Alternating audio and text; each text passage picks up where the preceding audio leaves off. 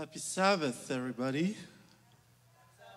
All right, so welcome to the house of the Lord this morning. We are here for our Sabbath school lesson Sabbath school lesson for this week entitled, Teach Us to Pray. Teach Us to Pray. The memory text is found in Luke chapter 11, verse 1, which reads, Now it came to pass, as he was praying in a certain place, when he ceased, that one of his disciples said to him, Lord, teach us to pray, as John also taught us his disciples. This morning we are going to study the topic of prayer in the context of the Psalms. Now there are two major implications in this lesson. First implication is that prayer needs to be taught. We should be careful with the idea that we can approach the throne of God anyhow. The first implication is that prayer needs to be taught. And the second implication is that we don't know how to pray. That's the second implication, that we might not know how to pray. Therefore, we need to be taught how to pray. So there is no better example, or there's no better prayer lesson other than the book of Psalms. And this lesson, we're going to investigate how to pray in the context of the Psalms. So we're going to open our Bible in Psalms chapter 105, verse 5. I don't know if someone could read for us Psalms 105, verse 5.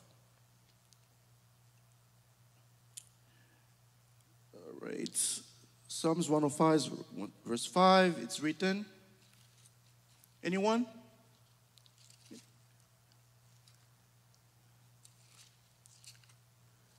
Okay, so I'm going to read Psalms 105, verse 5. It's written, Remember its marvelous works which he has done,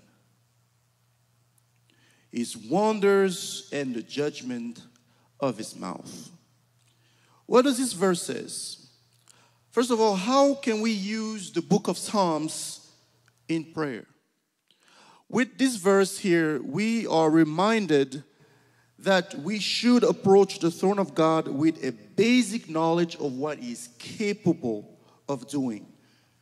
We should all know that the book of Psalms is there to remind us what God has done in our lives and what is his track record. We can't just start our prayer life, ignoring what God is capable of doing. This is the first and a basic step. We need to acknowledge what God is capable of doing. Now, let's open our Bible now in Colossians chapter 3, verse 16. Colossians 3, verse 16. If someone else could read for us, we'll read in our. Thank you. Colossians chapter 3, verse 16. Okay.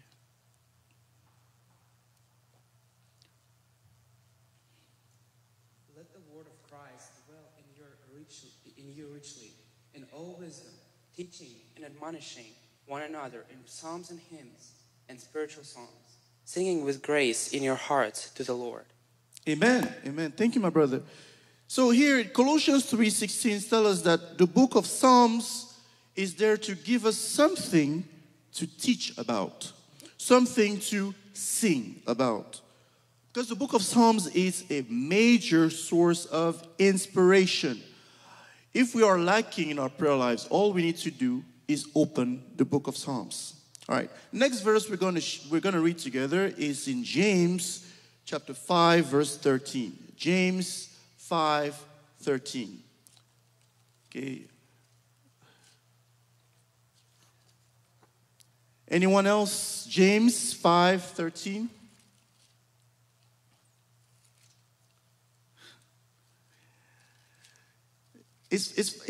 Okay. Thank you. James 5:13. If any of you are suffering, they should pray. If any of you are happy, they should sing. Amen. Amen. What does this tell us? What does this verse tell us? What is the major message of this verse here? Okay. Anyone? What I get from this verse is that we should sing even when everything is going well and even when nothing is going well. Right? Some of us are only approaching the throne of God when everything is going well. But here in James 5:13, we're advised to either pray or sing. These are the two things we should do as in our spiritual walk. Either pray or sing. If something is not going well, we should pray. If something is going well, we should sing. Those two things have to happen together in our walk, right? So this is how we can use the book of Psalms in prayer.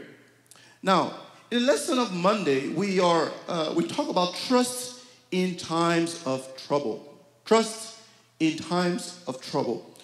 Now, I'm sure any of us here have either wondered why God allowed certain things to happen, some certain difficult things to happen in our lives. Why is that in His wisdom and love, He lets us suffer so much? Why God seems to let us suffer so much sometimes? Right? Why wouldn't God stop calamities from befalling on His children? Now, the question I'm going to ask someone here in the audience is, should we normalize expression of despondency in worship? What do you think we should do when we feel like complete a mess? What should we do? Should we fake it until we make it, or should we just basically should we pretty much tell God how we feel? Both and. I think going back to what David said, I command my soul to praise the Lord. So even when we don't feel like lifting our hands and worshiping and all this stuff, the phrase is you got to fake it till you make it. I think in those circumstances, the enemy's plan is to get us to do what he did to Job, curse God and die. Curse God and deal with your situation, whatever. But it's important for us to remember even how Jeremiah puts it. All this stuff is going wrong, but then, this hour call to mind, therefore I have hope. It is because of the Lord's mercies that we are not consumed. They are new every morning. So look for God's faithfulness even in times of discomfort or distress. So, yeah. Thank you, my brother. So, in other words, it's okay to tell God, hey, God, it really looks like you let me down today. It really looks like you let me down last week. We should tell God how we feel, right? I would dare to say that it is spiritual dishonesty to always show a brave face in the midst of trials. We should tell God how we feel. Because what is the point of worship? What is the point of worship? The point of worship is to be honest with God. Because the failure to express honestly and openly our feelings and views before God in prayer will leave us in bondage to our emotions. Right? We should let our emotions bear. And the good news is God will not censure us. God will not censure our openness. He will not censure our honesty. Right? The book of Psalms is here to show us that God is okay with us telling him how we feel. Right? Tell God how you feel. Now, I want to be careful now to say that there is a way to approach God and to tell us how we feel. Right? Let's look at Psalms 44. How Psalms 44 begins. Let's open Psalms 44. I'll read for us. Psalms 44. Now, in Psalms 44, I want to mention that it is David praying, right? It's to the chief musician, to the song of Korah. He's praying, he's pretty much telling God how he feels. But before he does that, watch what he does. He is saying, we have heard with our ears, O God. Our fathers have told us the deeds you did in their days. In the days of old, you drove out the nations with your hand, but them you planted. You afflicted the people and cast them out. For they did not gain possession of the land by their own sword, nor did their own arm save them. But it was your right hand, your arm, and the light of your countenance, because you favored them. Why? How does this chapter start? Did you guys notice something here? Even when, I'm sure if you continue to read the chapter, the psalmist is actually going to tell God, hey, you really let us down. You really, it looks like you really abandoned us. But before he says all this, how does the psalmist approach God? How does he approach God?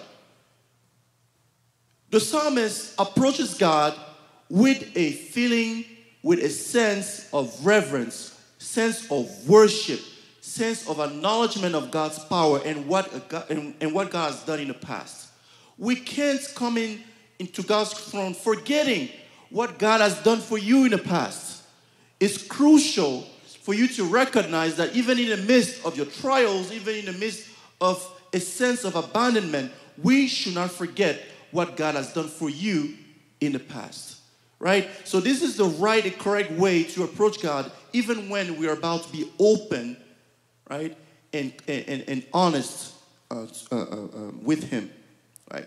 So let's open now in the book of Psalms, chapter 22. Someone else could read for us, please. Psalms 22. All right. Psalms 22. We're going to read from the first 3 chapters, please. The first 3 verses, please. My God, why have you forsaken me? Why are you so far from helping me and from the words of my groaning? Oh my God, I cry in the daytime, but you don't hear, and in the night season, and am not silent, but you are holy, enthroned in the praises of Israel. Amen. Can someone tell us what is this prayer? Do you recognize this prayer? Who said this prayer? That was Christ, right? Christ at the cross. He literally telling us, why have you forsaken me? He's talking to his Father. Why have you forsaken me? Why are you so far from me? Why are you not helping me? I cry in the daytime, but you do not hear. Is that true? Can God really not hear when we cry?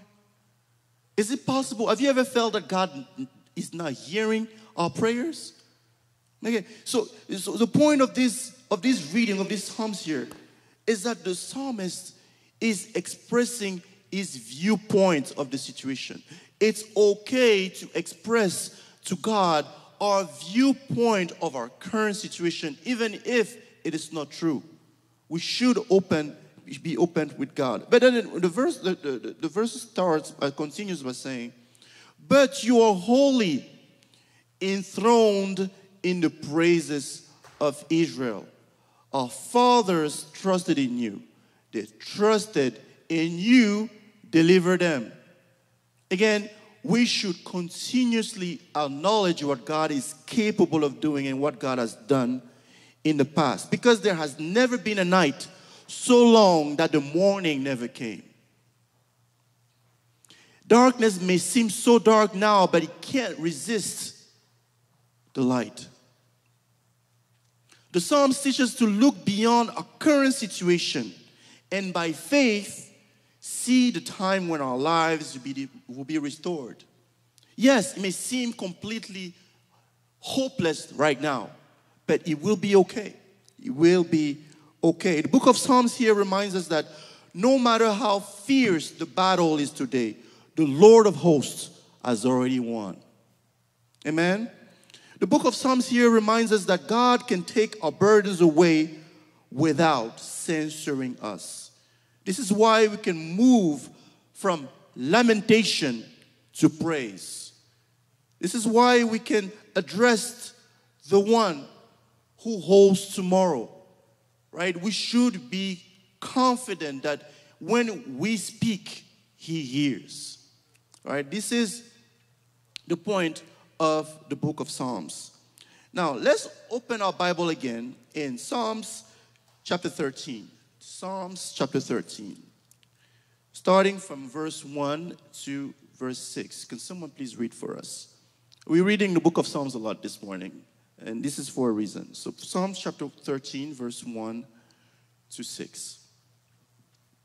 Oh, wait, someone is coming. Sister, yeah. Thank you. Is it on? All right. Testing. How long wilt thou forget me, O Lord, forever? How long wilt thou hide my face from me? How long shall I take counsel in my soul, having sorrow in my heart daily? How long shall mine enemy be exalted over me? Consider and hear me, O Lord. My God, lighten my eyes, lest I sleep the sleep of death. Lest mine enemies say, I have prevailed against him, and those that trouble me rejoice when I am moved. But I have trusted in thy mercy. My heart shall rejoice in thy salvation. I will sing unto the Lord, because he hath dealt bountifully with me. Amen. Amen. Now, I don't know about you, but I keep seeing a pattern in the book of Psalms. And it's a pattern that I'm actually inviting all of us to avoid.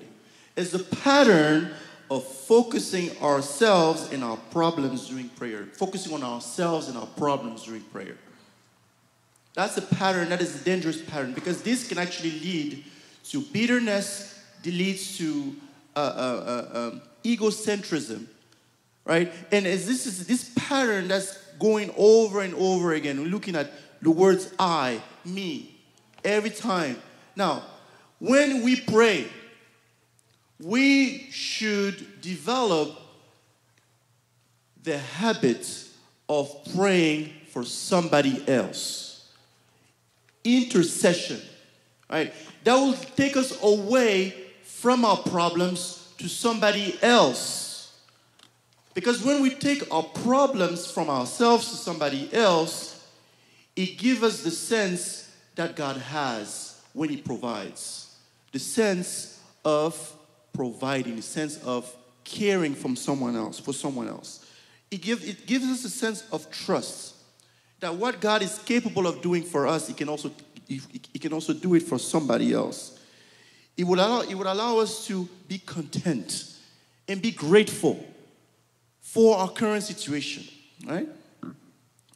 So this is the lesson. This is the lesson here on Wednesday. So when you read Psalms chapter 13 from 1 to 6 here that we just read, what else do you notice from these verses we just read? Psalms 13, 1 to 6. Again, we're still in Wednesday. Anyone else?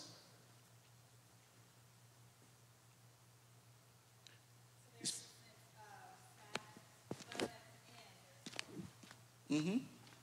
Yes, there's a sense of sadness, and at the end there's hope. Because, guys, we need to remember that there is no situation that we've ever gone through that somebody else has not gone through, right? Right? Humans like the rest of us, surely we have all faced similar things. Though yes, at times our sins generally bring trials upon us, but at other times they can seem unfair. And we feel as if we did not deserve what we are faced with. Again, we've all been there. We've all gone through the same thing. So, the two things that we can see from the book of Psalms 13, 1 to 6, is that we are seeing here that the Lord will not forget us. even though we sense that he has forgotten us, even though we sense that he has forsaken us, that is not the case, right?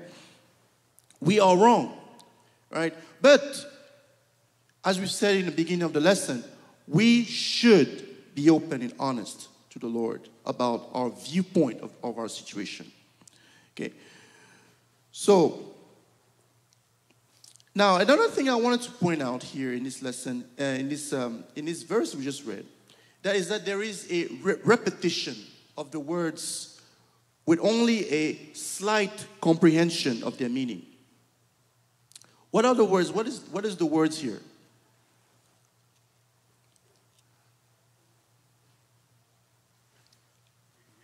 Yes, I'm reading from Psalms chapter 113, verse 1 to 6. This repetition of words here.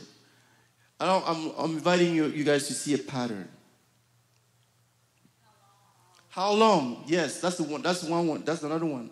Next one.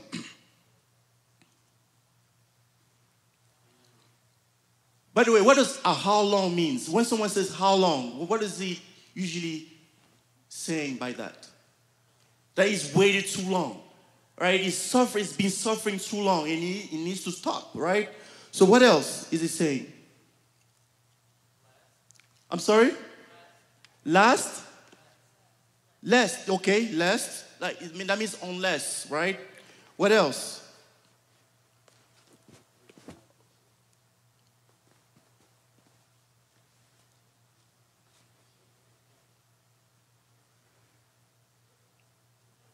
There's one last one. Enemy, maybe? Your enemies. Yes. Good. So there is here in this succession of patterns that we see here that the psalmist is focusing on his own perception of the problem. So this is the pattern that I'm inviting us to avoid as we pray. Right? We should focus. We should shy away from focusing on our viewpoint. Right?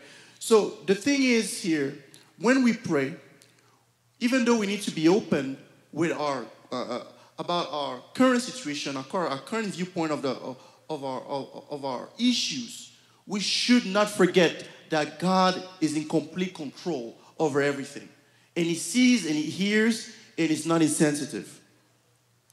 All right, let's move on to the lesson of Thursday. Oh, restore us again. Oh, restore us again. That is in Psalms chapter 60, verse 1 to 5. Psalm 60, verse 1 to 5. Can someone please read for us here? Psalm 60, verse 1 to 5.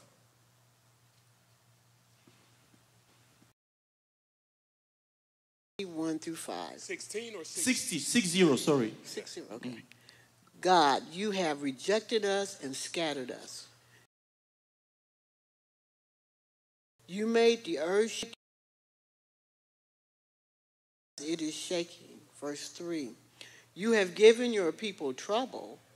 You made us unable to walk straight, like people drunk with wine. Verse 4. You have raised a banner to gather those who fear you. Now they can stand up against the enemy.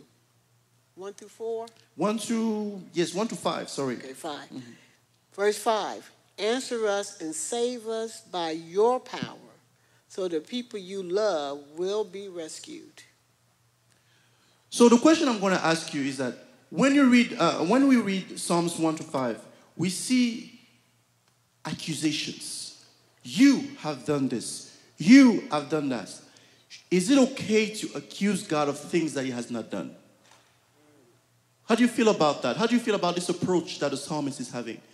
Because, I am pretty sure God has probably not done these things, but He is accusing God of doing these things. So in our prayer, should we accuse God of doing things that He has not done because we think He has done these things? Well, I think you can accuse only when it's like something that God promised, because the Bible says that God promised this and I promise you that. So if it's something that He promised, I think you can, yeah. Anybody else want to add to what the brother said? Should we literally go on and blame God and accuse him, having an accusatory approach in our prayers when we feel hurt and bitter about things? Yes. You had said this earlier. You said perception. Mm-hmm. Okay, so it's a perception that we have. It's a mindset. It's not our fault that these things are happening. It's your fault. So we take the blame off of ourselves and put the blame on God. So we don't take any responsibility for what we do. Amen. Guys, I'm sure as a human being, we have come to a place of lamentation, crying, absolute pain. And when we are in pain, what are the things we usually do? What are the things we usually say? We are hurt and we say hurtful things. We are completely devastated. We say things that sometimes we don't even mean. Now, does it mean that we should avoid these psalms even in good times? Because sometimes there may be a total disjunction between the words of the psalms and the worshiper's present experience. Psalms of lamentation can be beneficial to worshipers who are not in distress. Again, psalms of lamentation can be beneficial to worshipers who are not in distress. Why is that? Why psalms of lamentation can be beneficial to us when we are not going through these things, these difficult things? What do you think? They are beneficial. They can be beneficial. I'll say it first. The most basic thing why they're beneficial is that they can make us aware that suffering is part of the human experience. Right? It's normal, it's natural to suffer. It happens to the righteous, both the righteous and the wicked. These psalms also assure us that God is in control and it does provide strength and solution in times of trouble. Even in these psalms that we just read, even in the midst of trouble, even when God seemingly made the earth tremble, the psalmist still portrays and presents hope in God. Because as I mentioned, there has never been a night so long that the morning never came. God is still in control. There's always light at the end of the tunnel. The second reason why this is beneficial is that Psalms teach us compassion towards sufferers. Even if we have never been in a point where we are accusing God, by reading this, it gives us a sense of compassion and puts us in someone else's shoes. And this feeling is crucial. It is a feeling that is crucial in our quest of intercession. We can't intercede for someone if we can't be in their shoes. We can't pray for someone if you're unable to feel what they feel. Otherwise, you'll be superficial. You'll be completely prayers devoid of any sense. We should feel what someone feels. And this is why we should read these psalms, right? The next thing is that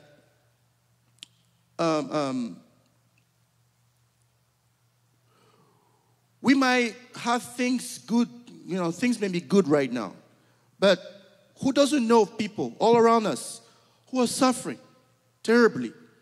So praying such psalms can help us not forget that those who are going through these tough times exist. They are there and they need prayer. They need God's assistance. And this is why we should pray for them, right? So the world is a vast house. Christ came to heal the sick. And there's something that I love Christ for, is that before he healed someone, there's something that the word says he felt. He was moved with compassion. He was moved with compassion. I really love that. It's so deep that before he even extended his hand to heal, or before he even restored the sight to the blind, he felt compassion first. Brothers and sisters, we have to feel compassion for our brothers and sisters.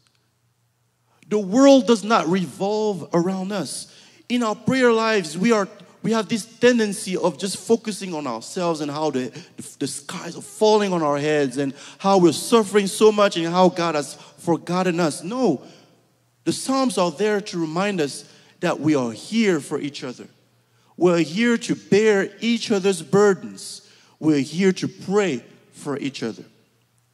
So when we are unsure, yes, sister. So one of the things that stuck out to me in this lesson about compassion was compassion for ourselves.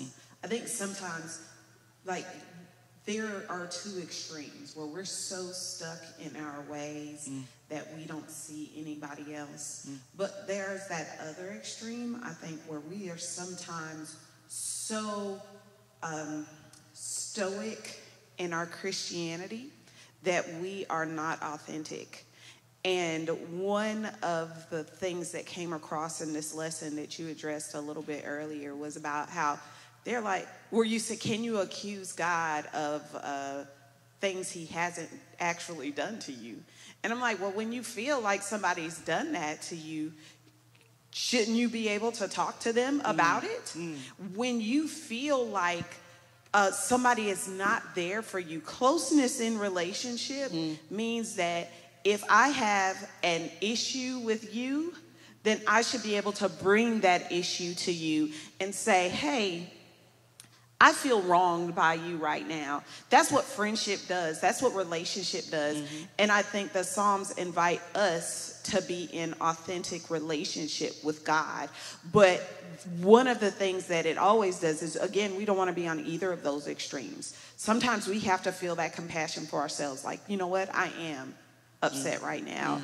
And I am sad right now, and I feel like I'm in the pit right now. But one of the things that the Psalms do is they allow us to look outside of ourselves to God. So if I am thinking about my friends who are in despair, or I'm feeling despair myself, I don't have to live there, because even when I'm in despair, God is still God.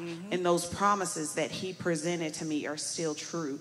And that compassion that we extend to others, I think we also have to extend to ourselves. And the Psalms invite us to do that, but not stay there, but move beyond where we are.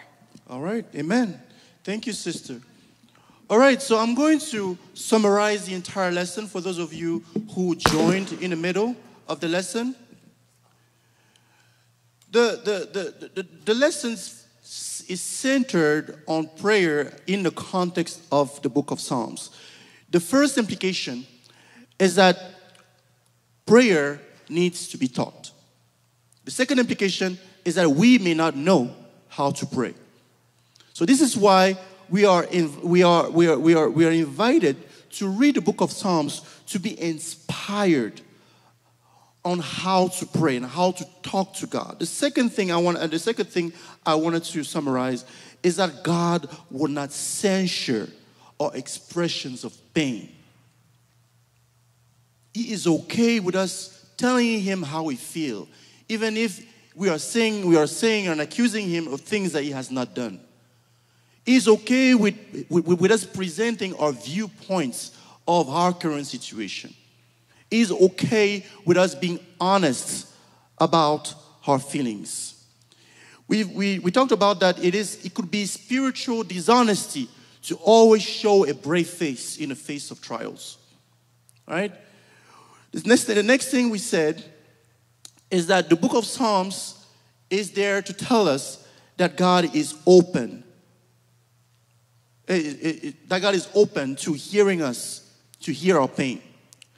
Now, the next thing we talked about is that even though we may feel what we feel, difficult things we may feel right now, the book of Psalms is there to remind us that there is always light at the end of the tunnel. And then because God is in control of tomorrow, because God is the one who holds tomorrow in his hands, we have light at the end of the tunnel. Okay? The next thing we talked about is that we should refrain from focusing on ourselves and our own problems during prayer. Because in order for us to feel the compassion that God feels for us when we pray to him, we should feel the same compassion for others. In other words, we should put ourselves in someone's shoes. And sometimes when everything is going well in our lives, when everything is going smoothly, when we don't have any problems, we should read these Psalms when someone is actually pouring their hearts out to God and wondering what God has seemingly left them alone or forsaken them, so that we could feel what someone else feels. That is the first step in intercession. Right? So this lesson is to inspire our prayer life. This lesson is to guide our prayer lives. That even though we are speaking to the God of the universe, even though we have to be opened about our feelings, let's be reminded that we can't approach the throne of God before acknowledging what he has done for you in the past. Right? God is so faithful. Even though we feel today like complete mess, and we may seem to forget that what God is able to do, we should take some time and write down that God is able to do this, God is able to do this for me and that for me, that this will not be above him. All right? So this is the lesson we had this week. I hope it was a blessing to you. It was a blessing to me. And I hope that as we journey through this life, we should be reminded that God is in control and that he cares for us. Amen?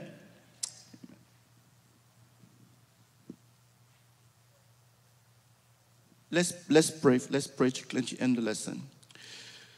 Father, Lord, we want to thank you. We want to thank you for your faithfulness. We want to thank you for your compassion towards us.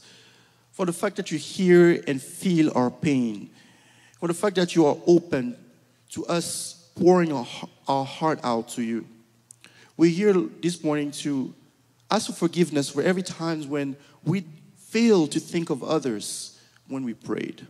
Lord, give us a spirit of compassion, a spirit of care for others, that when we pray, that we should remember others that are maybe facing similar or worse situation than us, Lord. So that in your grace, that you will fulfill each of our desires in time, because there is no night so long that the morning never came. You are all-knowing, all-powerful, and all-loving. Thank you for this reminder, and thank you for your scriptures. In the name of Jesus Christ we ask. Amen.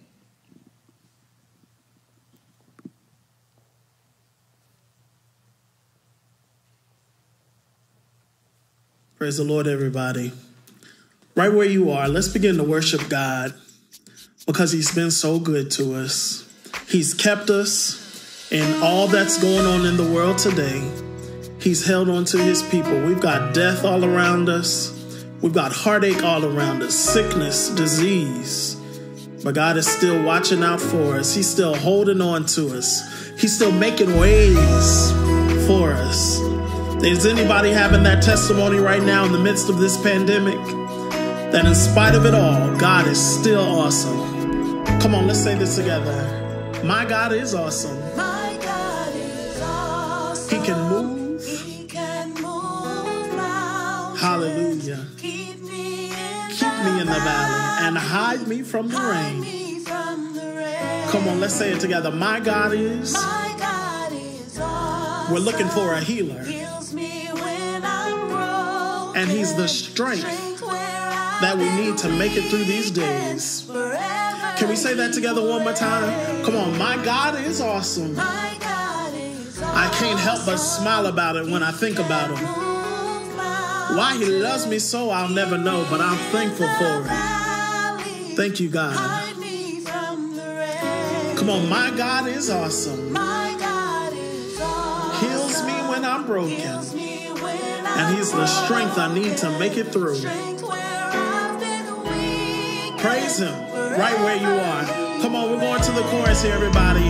My God is awesome. Go on, lift it up to him. Awesome.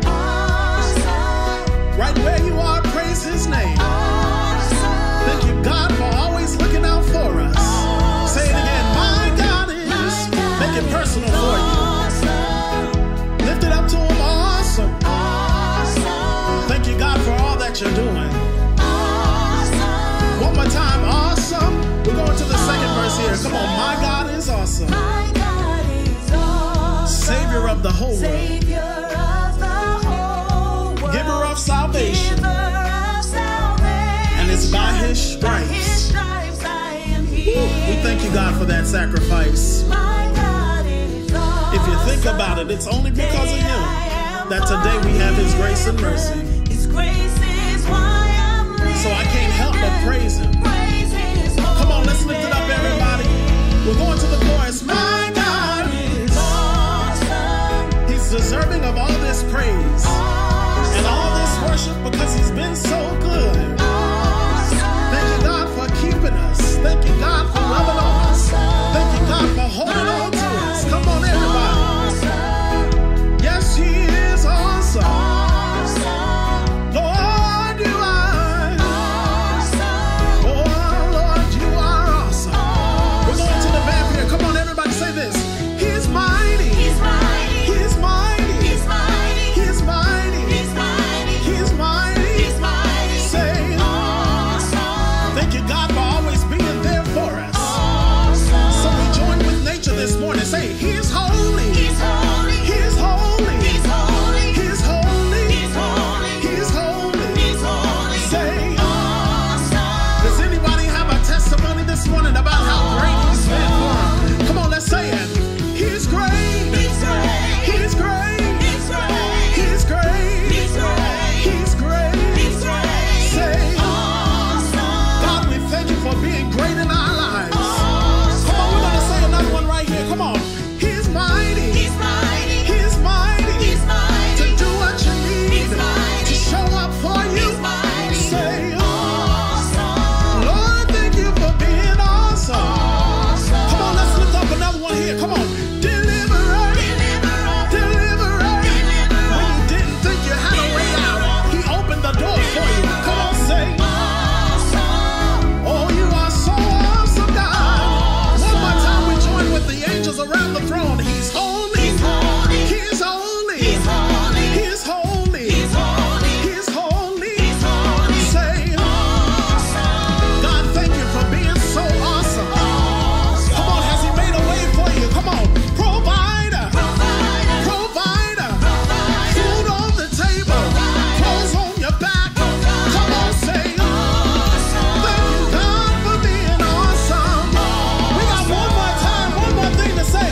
Protector. A testimony for today. He's a protector. Say awesome. Lord, we thank you for being awesome. Come on, let's say it from the top again. Hallelujah.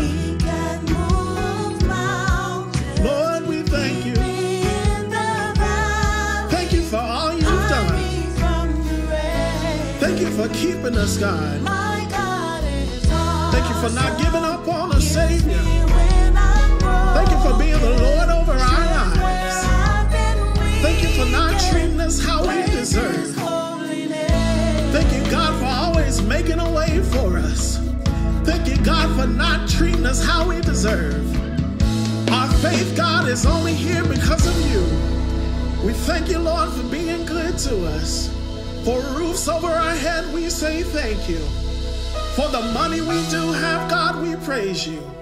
For what gas we have, God, in the car, we thank you. God, for being so good to us, we praise you. Is anybody thankful for what he's doing for them? For right now, God, no matter what it looks like, we praise you. Lord, we love you. And we thank you for what you're doing for us. It may be hard right now, but if you worship him in spite of it all, God will still show up for us. God will still care for us. We thank you, God.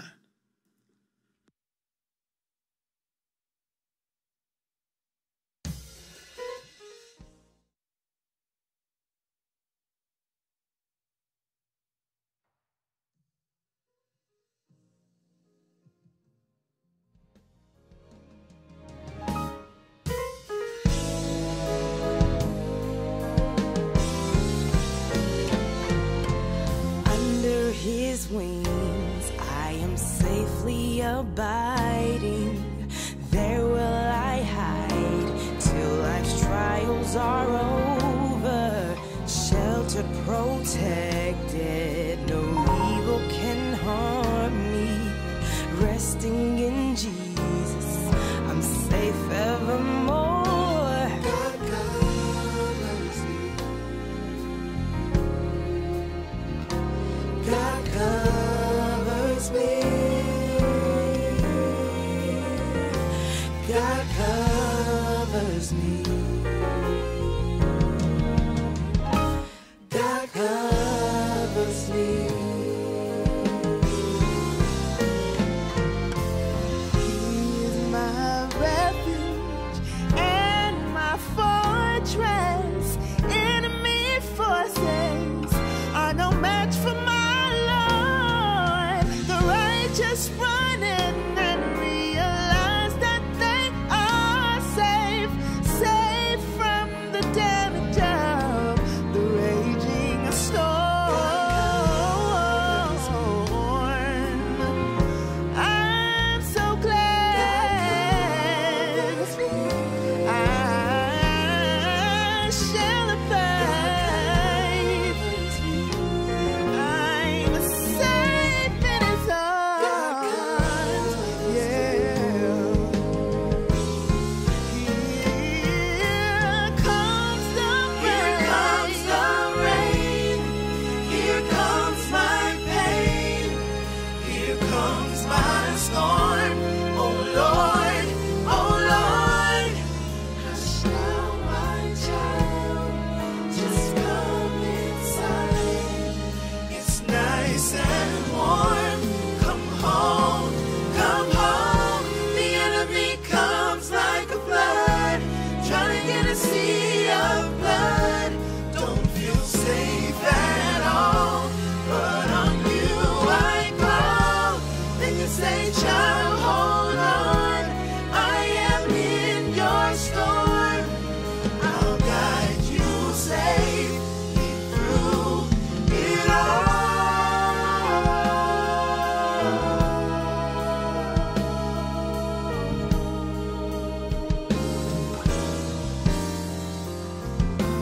God covered me.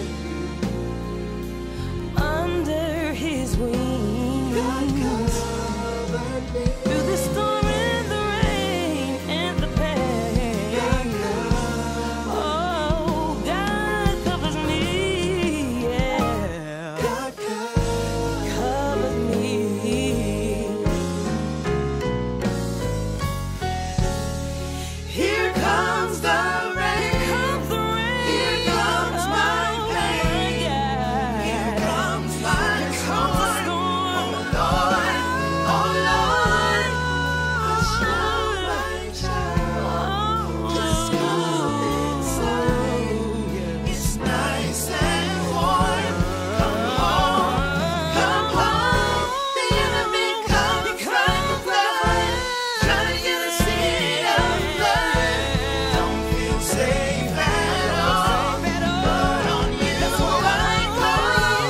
Then you say, child, hold on. I am in your storm.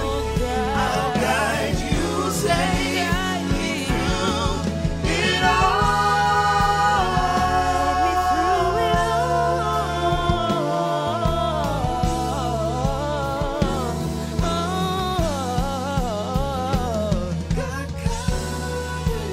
God covered me, yeah. God covered me over and over again, yeah. God covered me through the storm and the rain and the pain. God covered me. I'm safely abiding under His wings. Oh God, God covered me.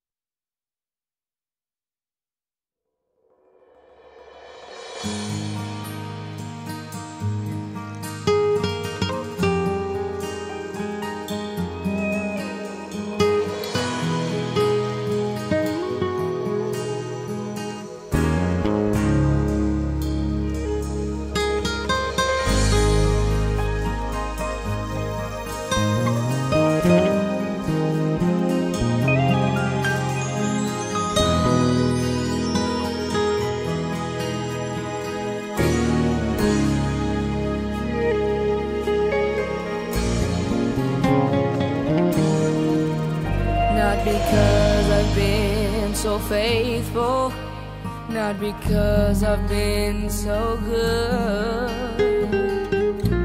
You've always been there for me, to provide my every need. You were there when I was lonely. You were there in all my pain, guiding my footsteps, shelter from the rain. And it was you that made my life complete. You are to me my everything, and that is why I sing. Jesus, I love you because you care. I couldn't imagine if you weren't there. Jesus, I love you because you care. I couldn't imagine if you weren't there. You are the joy of my salvation. You're the peace in my storm. Your loving arms protect me. You're the shelter from my harm. You are Alpha and Omega, the beginning and the end. My strong tower, my dearest and best friend.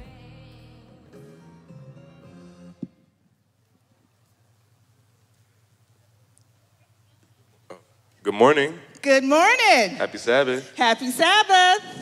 Sabbath is a happy. It is. Welcome back to Master Mission. You're supposed to say day. Day. Yeah, thank you. Welcome back to Master Mission. My name is Jaden Williams. And I'm Audrey Johnson. Jaden, this is our first time here this year. It is. Last week, life was lifing. We're happy to be here. Good to see the Matthews. Heard you had a big event in your life recently. You all have moved into a new section. You have a daughter-in-love now. Congratulations to Jordan and Candace. Yay. All right, Jaden, we got to do last week and this week. We got to hurry up.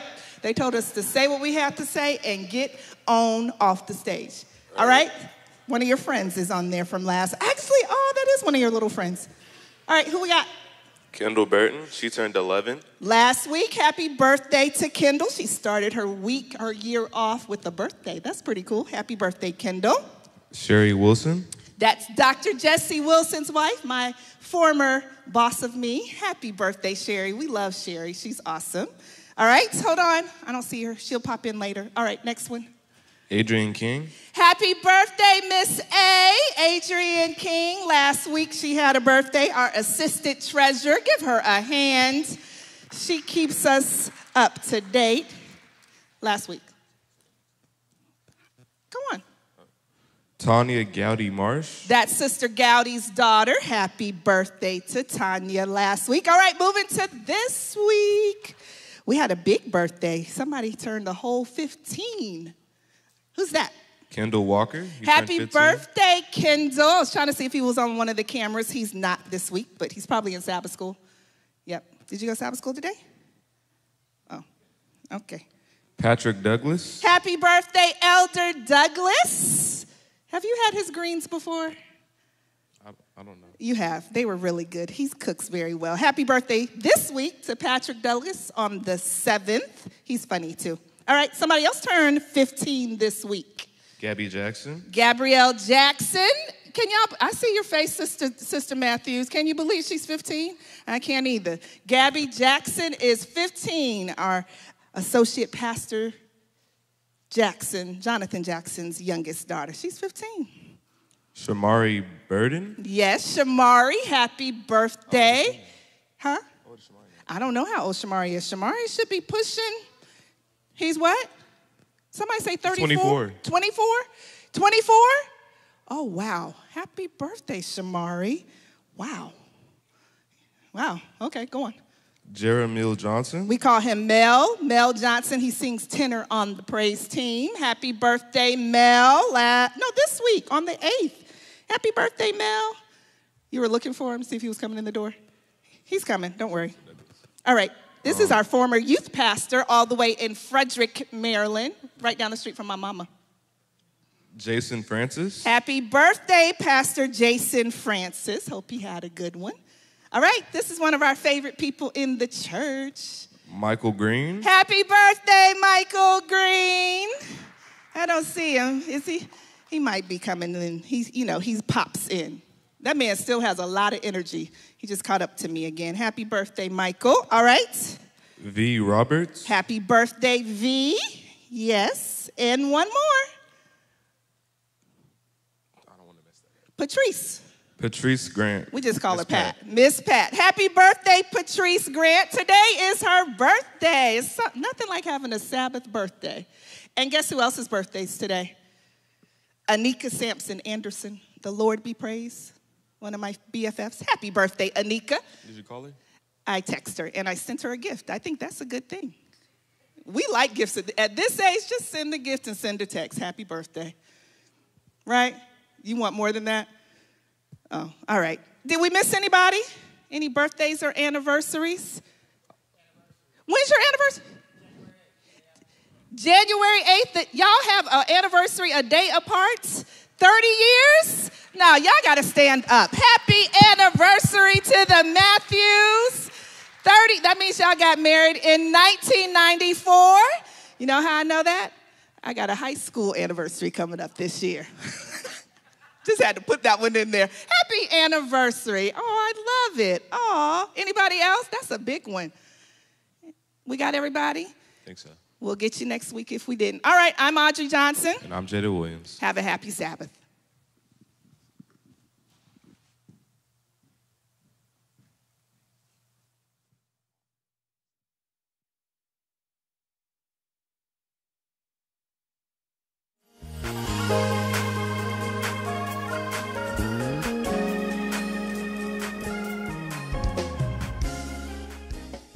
Good morning, Madison Mission. My name is Brianna, and I'm here to give you your Sabbath announcements. Directly after church today will be a youth department potluck. So all youth members and parents of youth, please stay for a potluck and quit chat, okay? On January 20th, the evangelism training with Pastor Daniel Hall will be here at Madison Mission. 2024 is our year to amp up our evangelism efforts. We want everyone involved, so come out, support, and lunch will be served. January 21st, Church Cleanup Day. Let's get together to beautify the house of the Lord. January 27th is our Tennessee River Youth Federation. There will be a Friday night play here at Madison, divine worship at Oakwood University Church, and much more. Also on January 27th will be an in-concert guitarist, Mr. Roland Grinsham, and his special guest vocalist, Miss Brenda McKenzie, will be at First SDA Church starting at 6 p.m. on January 27th. Please come out and support. Again, youth practice for the choir will be every Friday at 6 p.m. And any of the announcements will be due to Miss Michelle Tuesday morning by 9 a.m. Thank you, Madison Mission, and have a blessed Sabbath.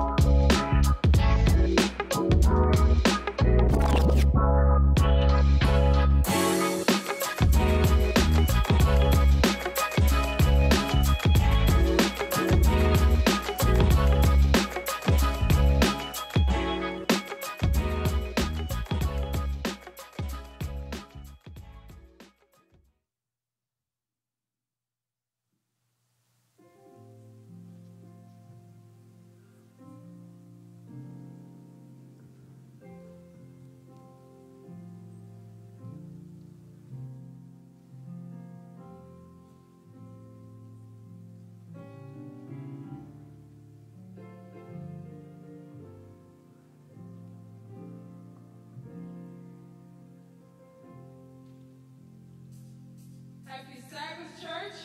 Happy Sabbath. Happy Sabbath, church. Happy Sabbath. It's a happy day. We're here to praise the Lord. Did anybody come here to praise God? Is anybody thankful? Is anybody grateful to God? Come on, let's praise Him. You can be on your feet. You can sit. You can praise Him any way you want to. But let's just praise Him together. Praise Him.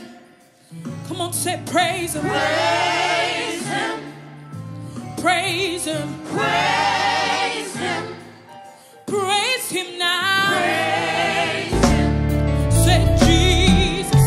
Jesus. Blessed Savior. Blessed Savior. He's worthy to be. Oh, say praise Him, praise Him. Oh, say praise Him. Come on, you know the song. Praise Him. Say Jesus.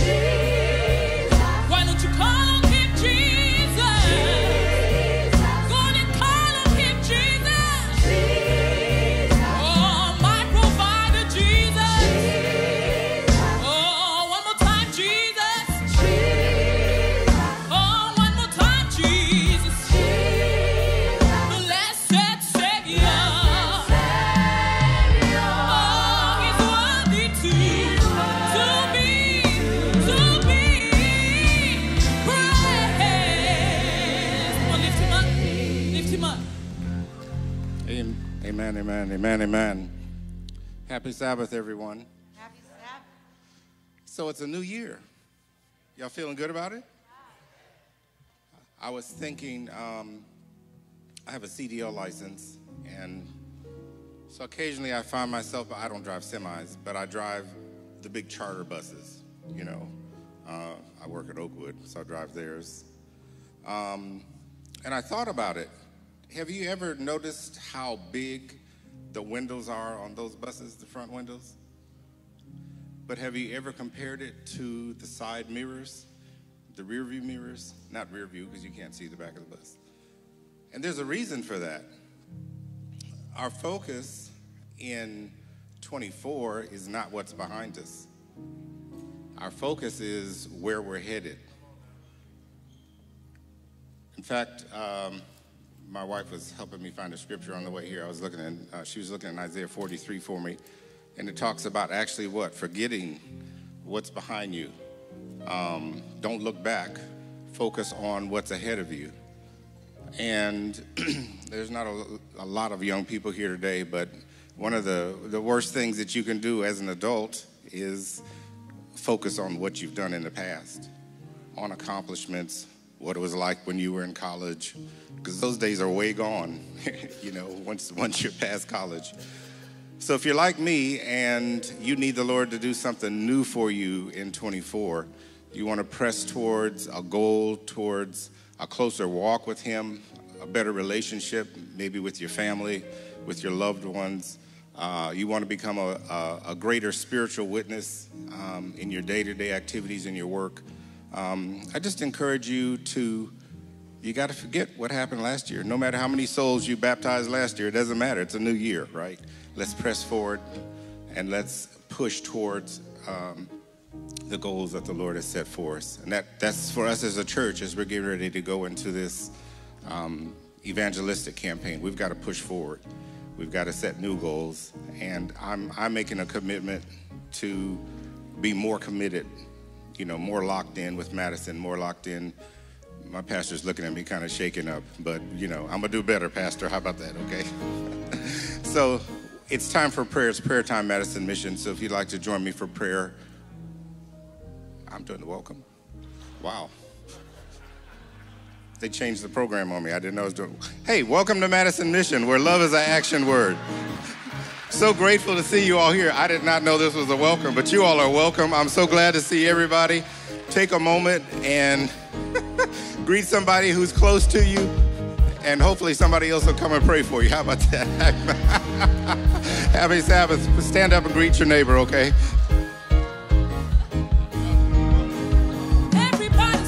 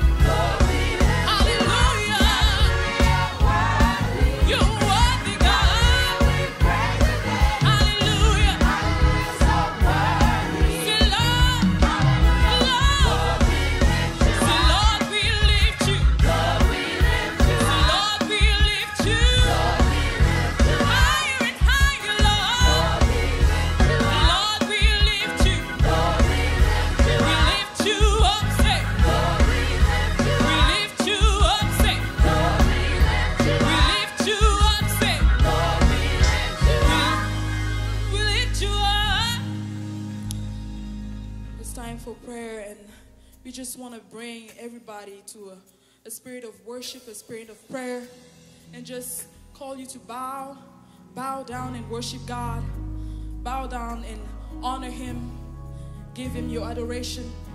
Hallelujah. Worship Him. Say bow down and worship Him. Worship Him. Worship Him. Oh, worship Him. Oh, worship Him. Bow down and worship. Bow down and worship Him. Enter in. Oh, enter in. Oh, enter in.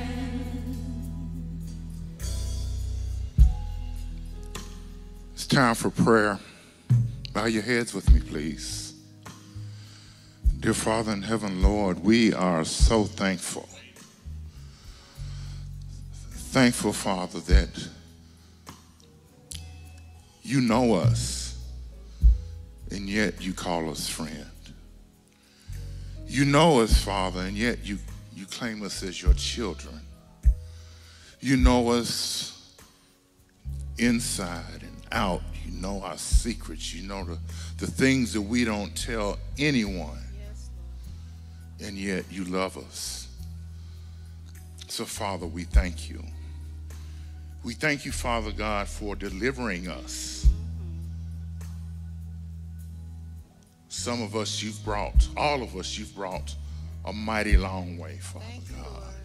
Through trials and tribulations and vicissitudes, Father God, you've lifted us out of the miry clay, out of the horrible pit, Father God, and set our feet upon a rock.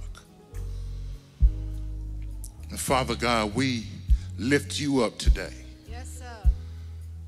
We give you honor, we give you glory, we give you praise, Father God. We worship you today, Father God, just because you are who you are in our lives.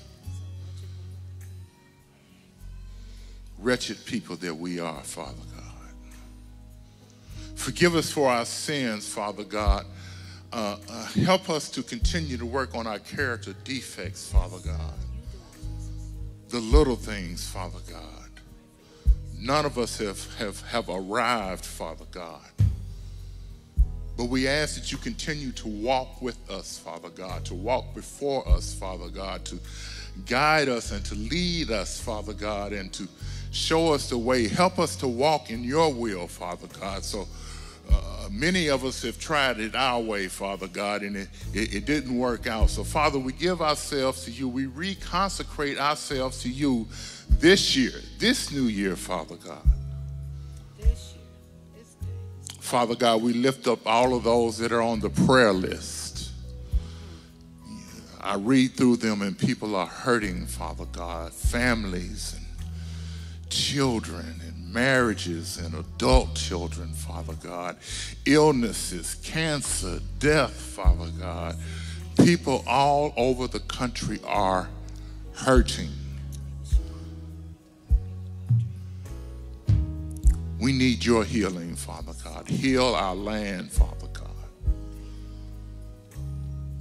We lift up our pastor today and Pastor Abernathy and all of the other Pastor Jackson, Father God. We lift up all of the elders, all of the leaders of the church, Father God, to help us to reconsecrate ourselves, to be more in line with your will, Father God, to roll up our sleeves, to be willing to get our hands dirty, Father God, for you. All of us, Father God. It doesn't have to be a pastor or an elder. Every person in here, Father God, we are willing to get our hands dirty, Father God, for you to till the land for a new harvest, Father God. And Father, we ask that you give us a word today. We need you, Father. It's rough down here, and I know you see it, and I know you don't like it. but we need a word from you today. In Jesus' name we pray. Amen. Say worship him. Oh, worship him. Oh, worship him. Say bow down and worship him. Say enter in.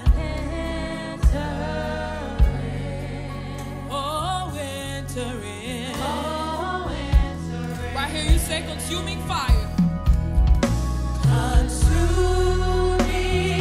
fire. Sweet perfume. Sweet perfume. Your awesome presence. Awesome presence. Fills this room. Consuming fire. Consuming fire. Sweet perfume. Sweet perfume. His awesome presence. Awesome presence. Fills this room. Oh, this is holy ground. This is holy ground. This is holy ground. Hallelujah. One more time. This is holy ground.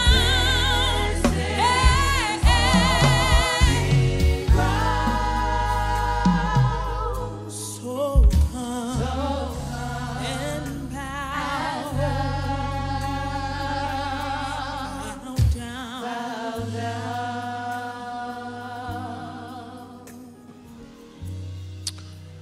Good morning and happy Sabbath, Madison Mission. Oh, y'all can do better than that. Good morning and happy Sabbath, Madison Mission. It is a day that the Lord has made. Let us rejoice and be glad in it. We're going to try it one more time. Good morning and happy Sabbath, Madison Mission. I am so happy to be here this morning. Listen, it was a little cold this morning. And if you've been looking at the forecast, next week is going to be, Lord have mercy, cold. But God is still good.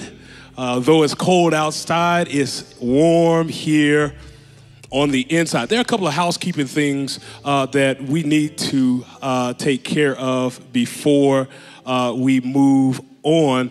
I want to give notice to Madison Mission that we have some new members of the family here with us. Amen, amen.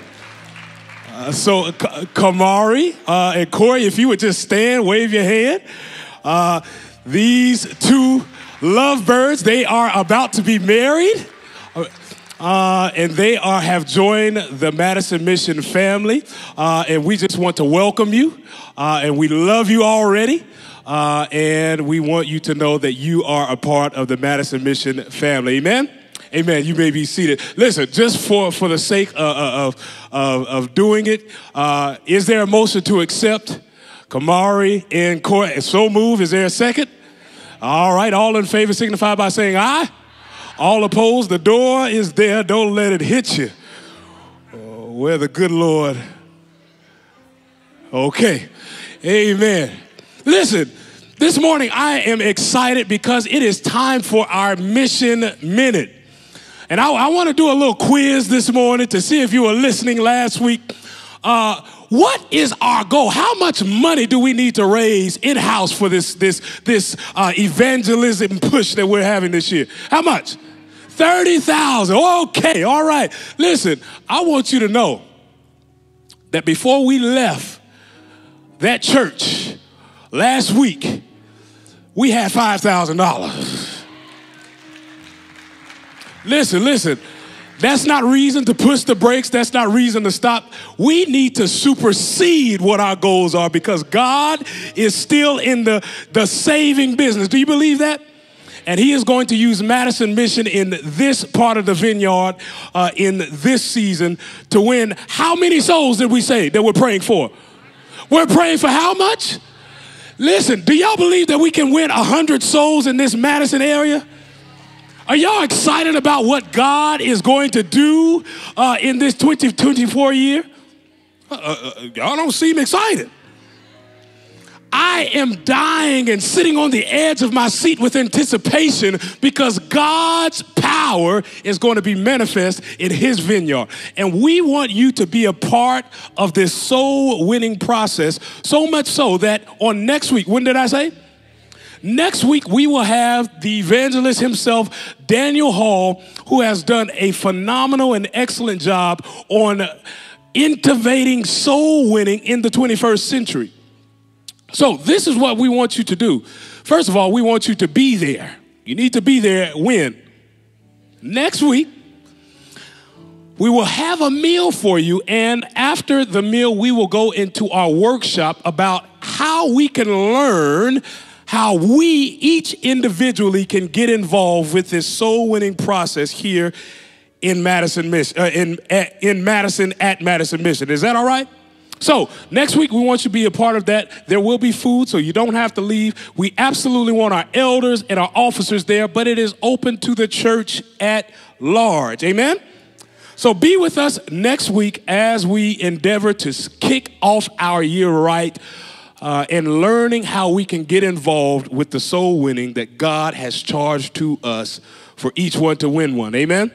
So I want you to stand to your feet as we get this in our DNA, our mission here at Madison Mission. So take a deep breath and let's read together. Madison Mission is a community of faithful, innovative, relevant, and energetic believers committed to making more and better disciples. Amen, amen, amen. You may be seated. And just before our offering, we have our treasurer who is going to come with some important announcements for you today. Good morning, Madison Mission.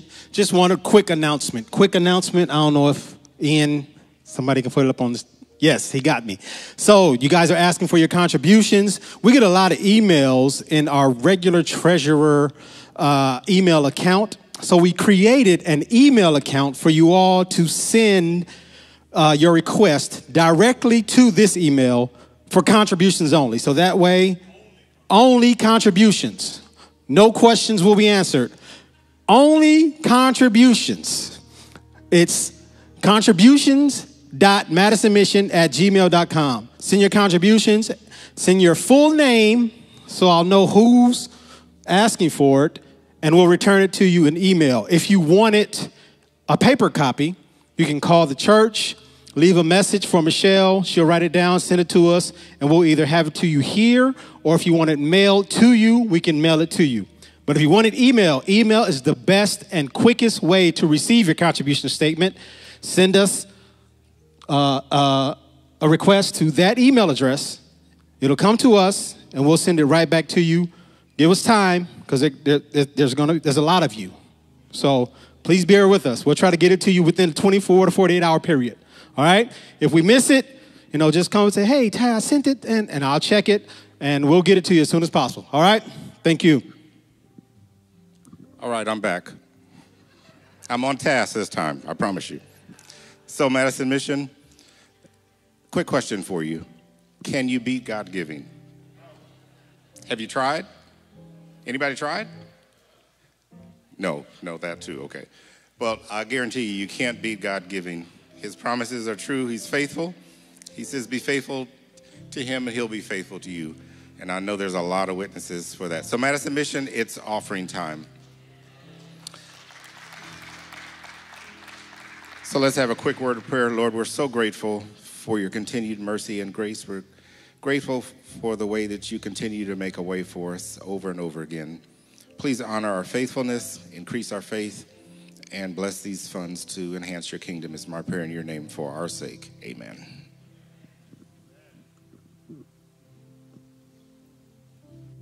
God is able, amen? Why don't you turn and tell your neighbor, God is able to do exceedingly and abundantly above all you could ask or think. Can you go ahead and stand on your feet to praise God with us today? Please stand on your feet and praise God with us today. Oh, yeah.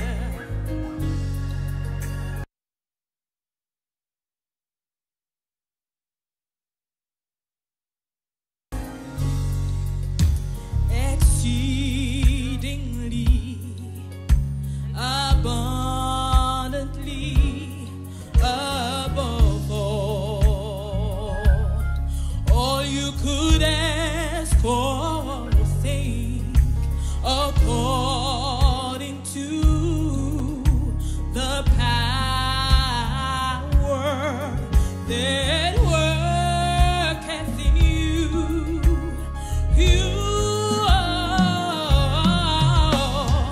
God is able to do just what He said He will do. Oh, He's gonna fulfill every promise to you. Oh, don't give up on God, 'cause He won't give up on you. Say He's able. Oh, yeah. Say He's able. He's able. Oh, say God is able. God is able to do just what He said He would do. He's gonna fulfill. He's gonna fulfill every promise to you. Don't give up on God, 'cause He won't give up. Say He's able. He's able. Yeah. Oh, He's able. Say He's able. He's able. Yeah. Yeah. Say God is able. God is able to do just what He said He would do. He's gonna fulfill every promise to you. So don't give up on God. Yeah, yeah. You say He's able. He's able. Oh,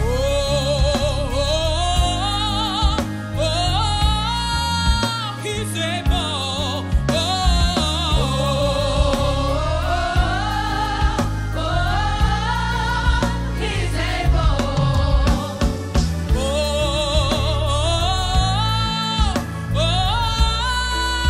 He's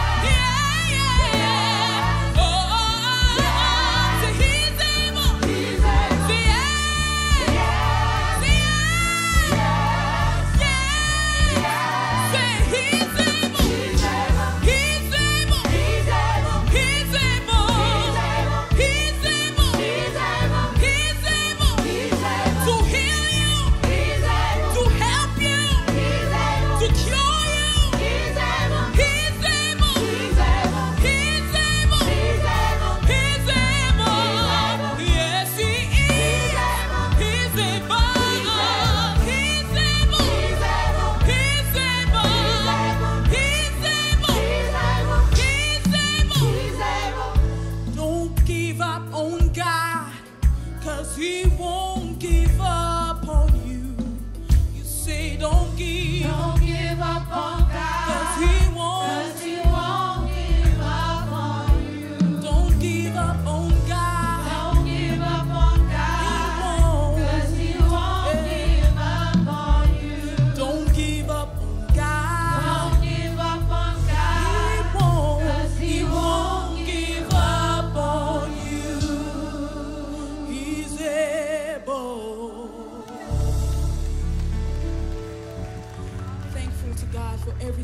He's done.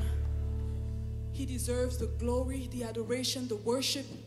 And just for that, we give Him the glory. We give Him the praise that He deserves.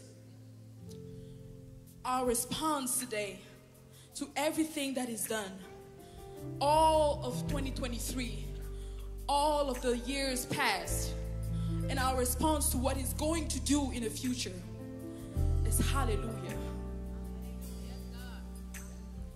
You have rescued my life. You have rescued my life. And I'm never going back. You have rescued my life. You have rescued my life. And I'm never going back. So you have rescued my life. You have rescued my life. You have rescued my life. And I'm never going back. You have rescued my life. You have rescued my life. You have rescued my life. I'm never, and I'm never going back. My response is hallelujah. You're my Redeemer. Hallelujah. My response is hallelujah. Hallelujah. You're my Redeemer. Hallelujah. You have rescued my life. You have rescued my life. Yeah. You have rescued my life. And I'm never going back. Say you have rescued my life. You have rescued my life. You have rescued my life. And I'm never going back. Stay right here. Say you have rescued my life. You have rescued my life. And I'm never going back. See, my response is hallelujah. Say you're my Redeemer. Hallelujah. Say my response is giving your highest praise. You're my Redeemer. Hallelujah. Say,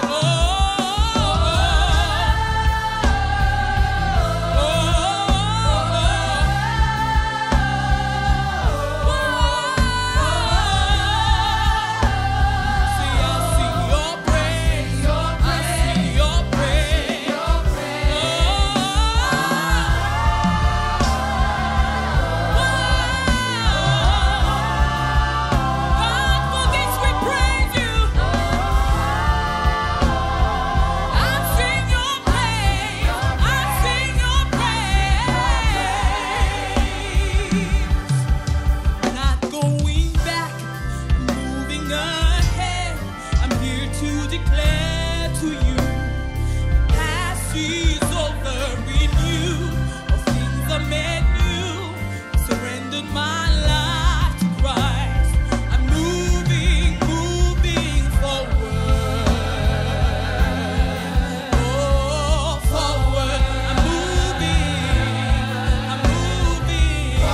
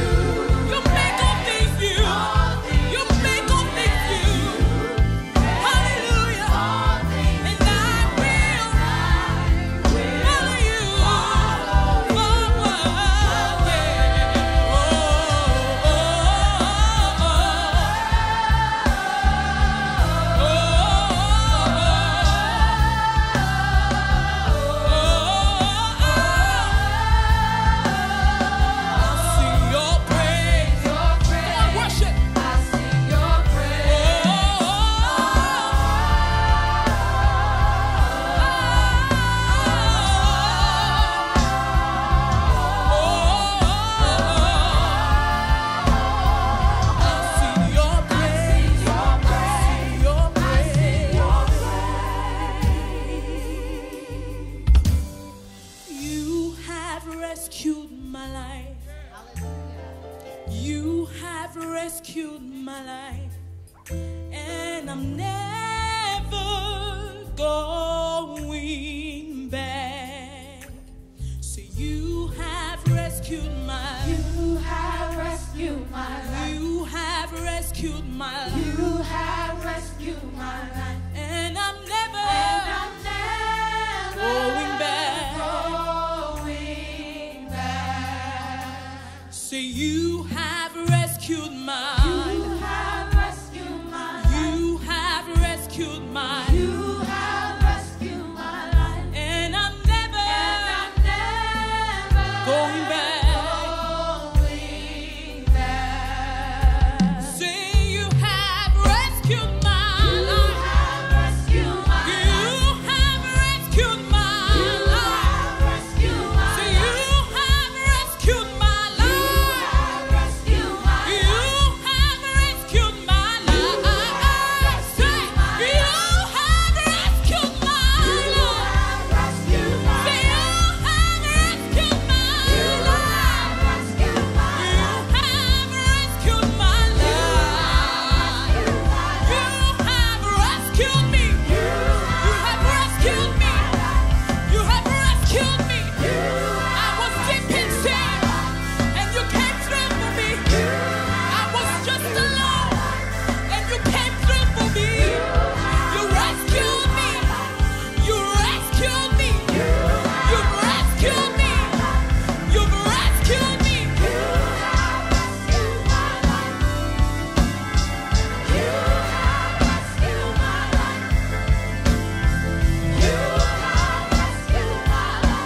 You have rescued me. And I'm never going back. And I'm never going back. No matter what, I'll stay right here in your presence, Lord, in your grace, Lord, with your mercy, Lord. I'm never going back. One more time. And I'm never going back.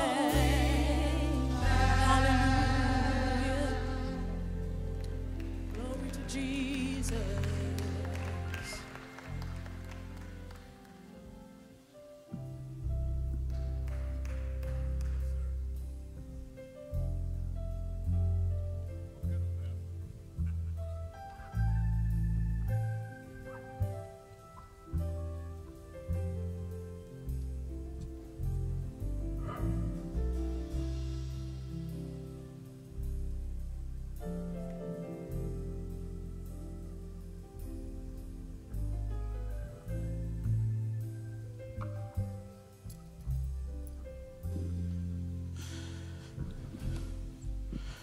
Good afternoon, Madison Mission. Good to see you on this Sabbath afternoon. Before we pray today, let me greet those of you online. So grateful that you have joined us today. We pray that God blesses you as you have been worshiping with us. I solicit your prayers this morning. I'm feeling bad this morning. I'm struggling a little. So I solicit your, no, I'm serious. I need your prayers. Amen? Pray for the pastor. I also want to send a welcome and a greeting to the pastors and some families that are here today. Pastor Earl and Juliet Daniel are sitting over here. Marlene's parents. Good to see you all on today. And I don't know if there are any other pastors in here today, but God bless you that you're with us today. Of course, my good friend, Pastor Leon Willis, is here with us today. And I think we are indirectly, we kind of have this running joke going along that we are indirectly showing people that Adventists and other folk can get along. Amen. Amen, amen. A good friend of mine, love him to death. Prayer warrior, one of the strongest and craziest believers that I know. Believes God for the impossible. And I do mean the impossible. And we're grateful that he is with us here this morning. Listen, let's go to a familiar text, Acts chapter 2. Go ahead and stand to your feet. We're in this series asking you the question, are you on fire? That's what we've been talking. That's what we started last week. Are you on fire? Acts chapter 2. That's where we are. At verse 42. If you got to say amen. Amen. The word of God says they devoted themselves to the apostles' teaching and to fellowship, to the breaking of bread and to prayer. Everyone was filled with awe at the many wonders and signs performed by the apostles. All the believers were together and had everything in common. They sold their property and possessions to give to anyone who had need. Every day they continued to meet together in the temple courts. They broke bread in their homes and ate together with glad and sincere hearts, praising God and enjoying the favor of all people. And the Lord added to their number daily those who were being saved. Amen, amen. Listen, I'm just talking today under the subject, are we community? Are we community?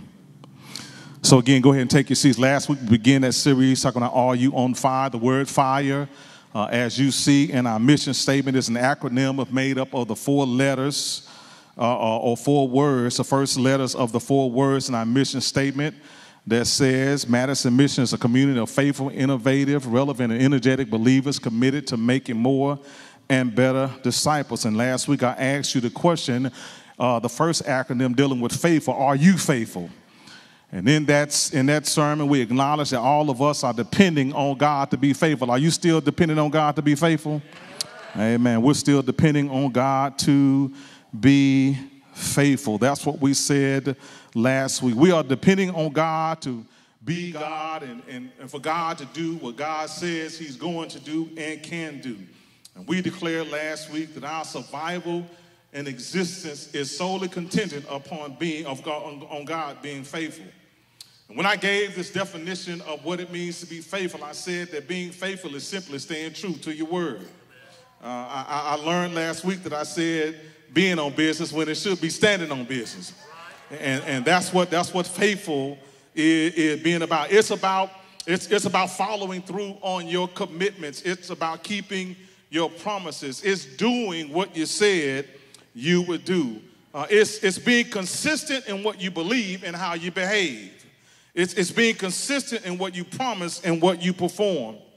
And I want to reiterate, because when I talk about faithfulness, I'm not referring to faith as an ownership or possession. I'm emphasizing the degree to which the Lord and others can rely on you to fulfill your commitments and follow through on your promises. And I'm referring to, when I talk about faithfulness, I'm referring to, Dr. Wilson, a living faith or an active faith. I'm talking about the type of faithfulness that embodies the virtues of godliness and demonstrates them in practical everyday life. I'm talking about the type of faith that says, I love you, and you actually mean it. I'm talking about the type of faith that says, I'm praying for you, and you actually do it. I'm talking about the type of faith that will hold me accountable, that will check me when I'm wrong, and be kind to me when you're doing it.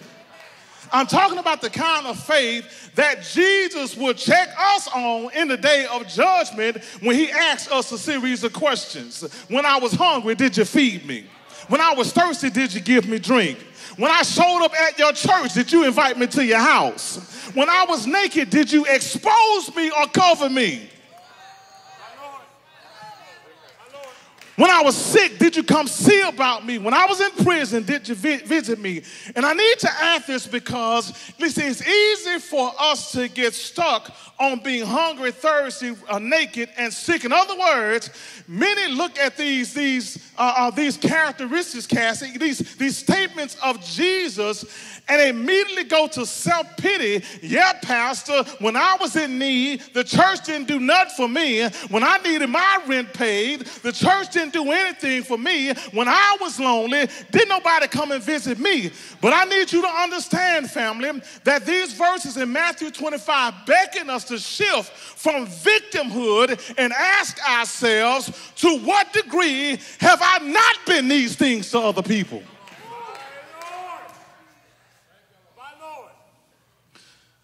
Let me make this point by asking this question. How many times, I'm talking about being faithful, how many times have you relied on God to be something that you refuse to be?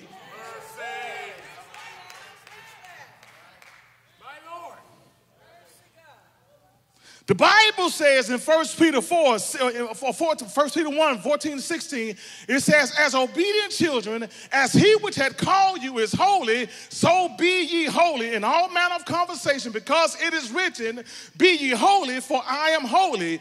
And this holiness that God is calling us to is not some superficial form of godliness.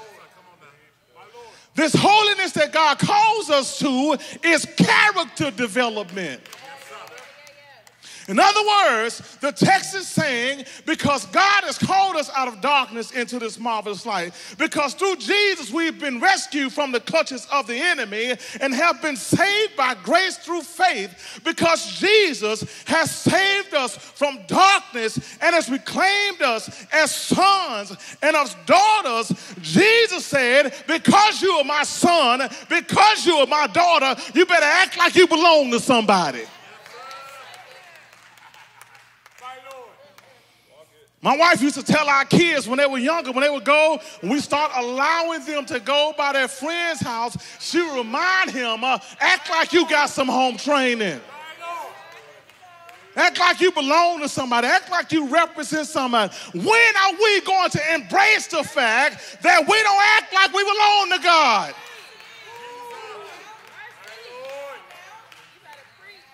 And so this holiness, God is calling us, if you claim my name, don't embarrass me.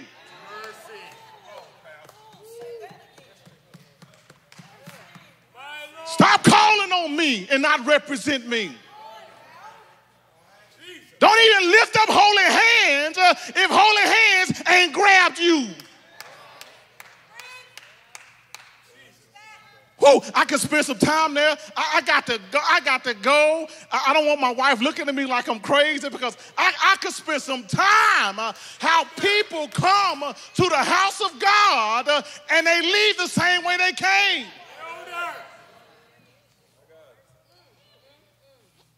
Now, I don't expect the house of God to be perfect, but we got to be better. Amen? You know better, you do better. Now, all I'm saying, listen, is that the teachings of Jesus on how to live in relation to other people is radical. Because how Jesus demonstrated faithfulness, Sam, his demonstration of faithfulness is at odds with how we live and how we do things. It's not even, it's opposite our nature. Like for instance, how many of you watched the series Chosen? Have y'all been watching? You watch the series Chosen? Anybody remember the episode where Jesus calls Matthew as a disciple? And when he calls Matthew as a disciple, Peter had already been chosen according to Scripture, so it's trying to go along with Scripture. And Peter had already been chosen, and so when Jesus chooses Matthew in this series Chosen, Peter had something to say to Jesus about it. And basically, Peter objected to Jesus choosing Matthew. Why? Because Matthew was a tax collector, and Peter had a problem with the fact that he's a Jew, but he's also a traitor. Uncle Tom for some of you black folk. And so in this episode, Jesus chooses Matthew, and Peter is like, Jesus, I don't get your choice. And in the series, Jesus responds to Peter by saying, you didn't get it when I chose you. Then Peter's like, it's Jesus, but wait a minute, but Jesus, this is different. Y'all know how it is when we try to act like our situation is different from somebody else. And so we act wrong, but justify the same behavior when we do it.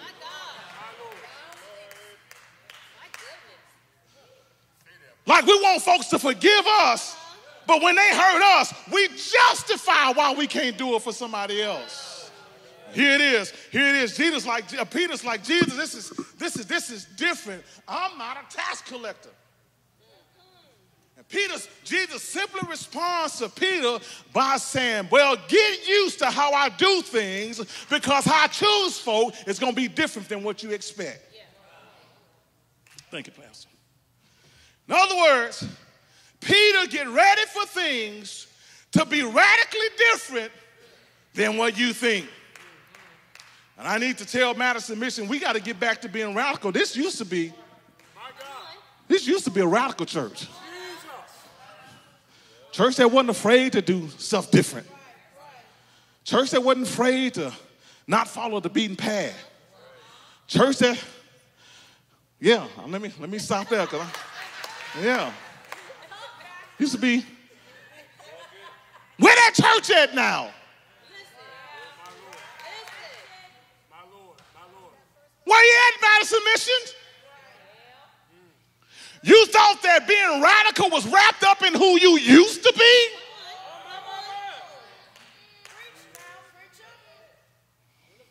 Where's that church at? Where's that church that didn't mind doing anything different? Where's that church that lived beyond people's expectations? Where was that church who defied the odds when they said this church couldn't be built, would not grow, would not make it? Where's that church that existed where every pastor in the city was against it? Where's that church at? Where you at, Madison? Where is that church?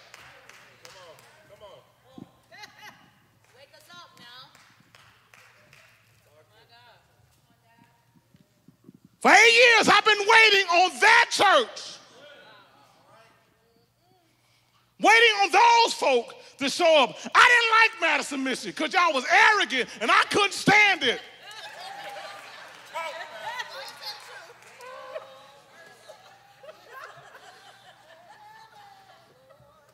I ain't like y'all when I was over yonder the other way. Yeah, when I was down yonder. Love Pastor Doggett. I ain't like y'all. Y'all thought y'all was too good for everybody. But I'm wondering, I understand it now, and I'm asking the question, where's that church?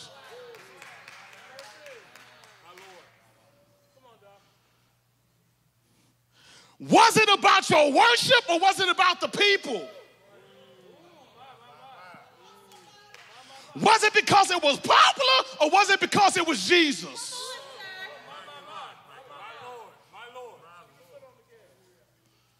Where is that church? I'm just asking where the Bible. Listen, I'm trying to tell you that it's time for us to be radical. And for the other Adventists that are in the room, for the other Adventists that try to say that when the Bible says we're a peculiar people, it's talking about us. I ain't talking about y'all Adventists. Because we ain't the only peculiar people in the world. But it's time for us to be radical. And I'm not talking about acting like we're better than anybody else. I'm talking about being in character who God has called us to be for him and for each other. I'm talking about being radically different in how we live with each other as a community of believers. Jesus was radical then, and his teachings, if we follow them, are still radical today. How often have you been challenged with loving your enemies?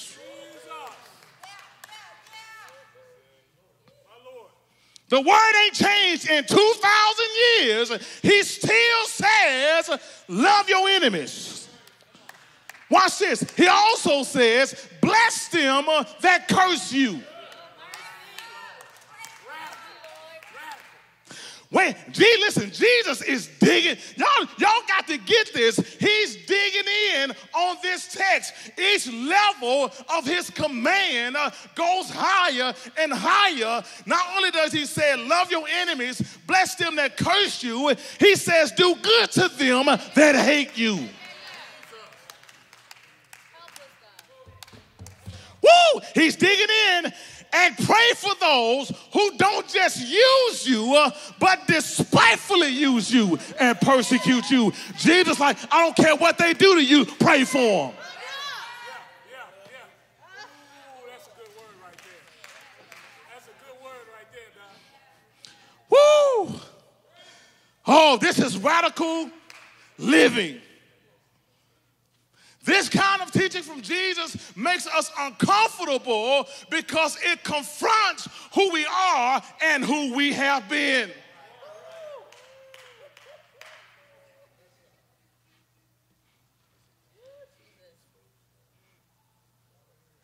Jesus talked to and got acquainted with a Samaritan woman. This was radical. Jesus allowed himself to be touched by a woman who had a continuous menstrual cycle for 12 years. Radical. Jesus told a woman who was caught in adultery when the law of Moses said she was to be put to death. Jesus blessed her and said, go your way. Radical. Jesus allowed himself to be touched and dealt with ministries with paralyzed and blind people, and we don't want to even deal with the folk right here in front of us. That's radical. And you think that Jesus wasn't radical? He told the thief on the cross, who as far as we know had no baptisms, didn't go through 28 fundamental beliefs, but Jesus said, because you asked for it, you get eternal life. No baptism. Never heard of an Adventist.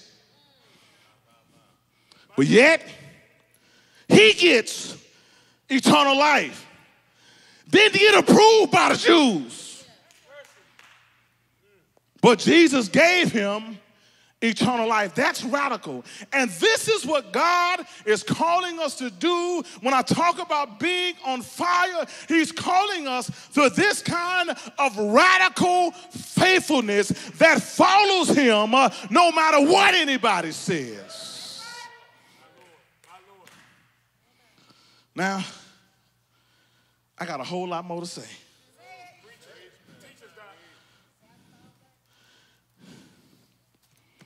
Because it's time for us to do something different.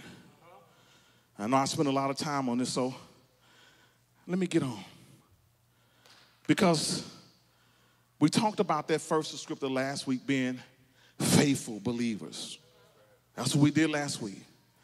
And I need to back up, because the mission statement says that we are a community of faithful believers. I live in a community called Branch Creek.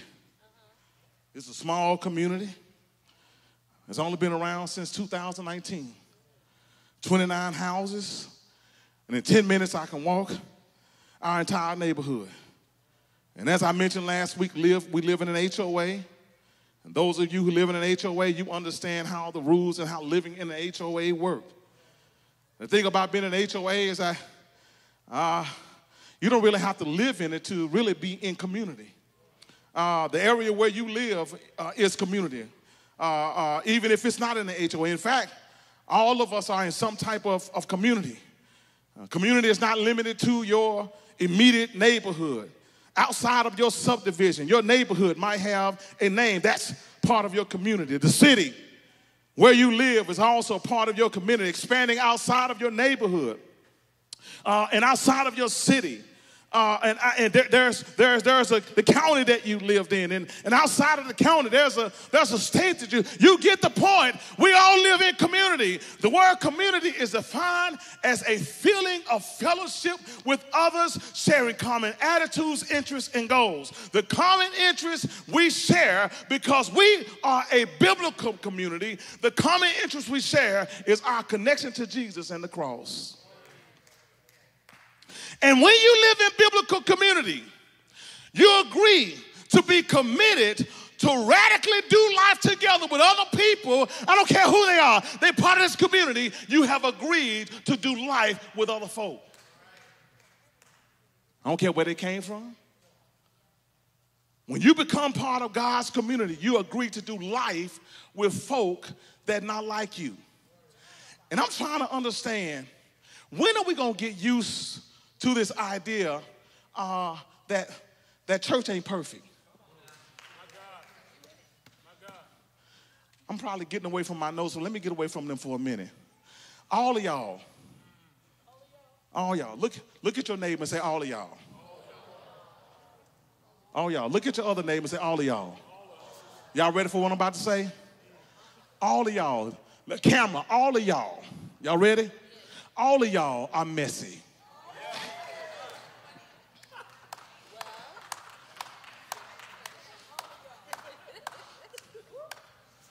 Everybody on TV, you watching me today. All of y'all, I'm from Memphis, y'all. Messy. All of y'all got issues. When I say y'all, I'm talking about me too. We all got stuff. Why we get mad at each other when we got stuff?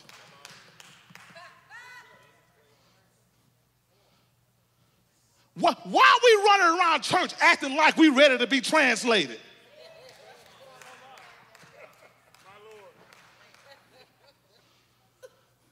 The last time I checked, ain't none of y'all Elijah, ain't none of y'all about to be taken up without dying.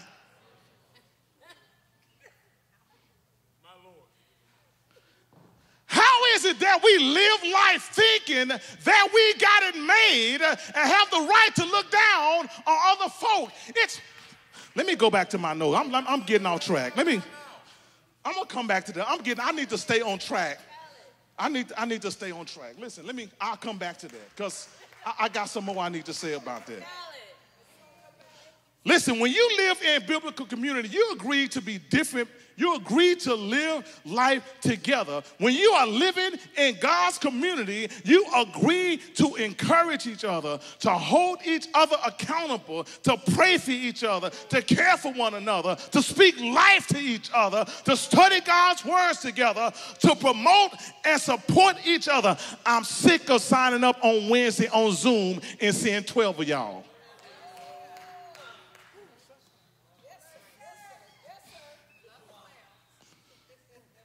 Okay, 15. Wife said it's more than 12. 15. And it's only 15 of y'all because we started another series. If we stopped the series, y'all wouldn't come. And I'm trying to figure, they must know something that I don't know.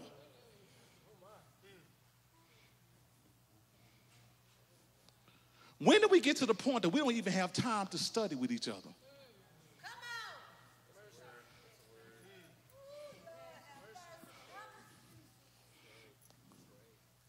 Knowing good and well, if somebody came up to you and asked you, explain the gospel of Jesus, you wouldn't be able to do it.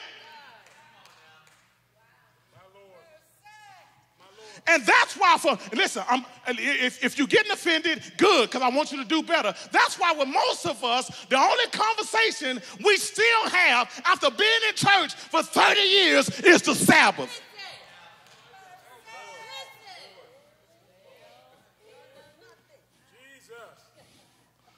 We can't talk about grace. We don't understand faith. You got the nerve when the pastor says, come study together so we can post something into your raggedy behinds. Yeah, I said it.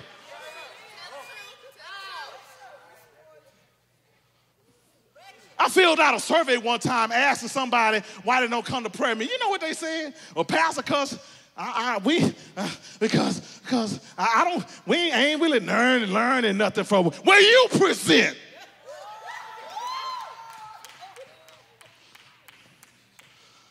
I'm sorry, Doc, I'm on the soapbox today.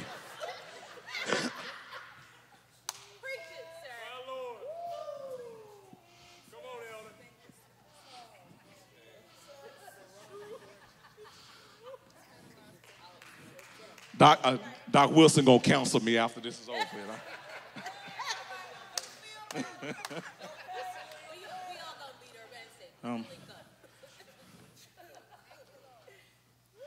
It's really not that I'm venting. I'm tired of living in a powerless church.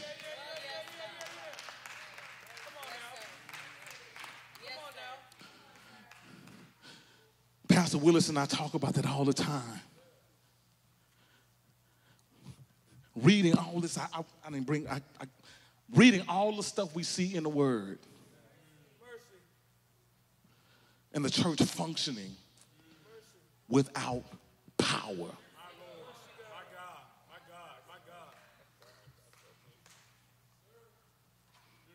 That's my burden.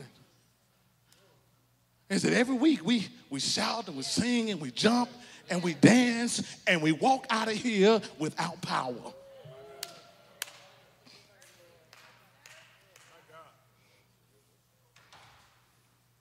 And I'm talking about myself because when I go to the hospital and visit somebody, I want to lay hands on.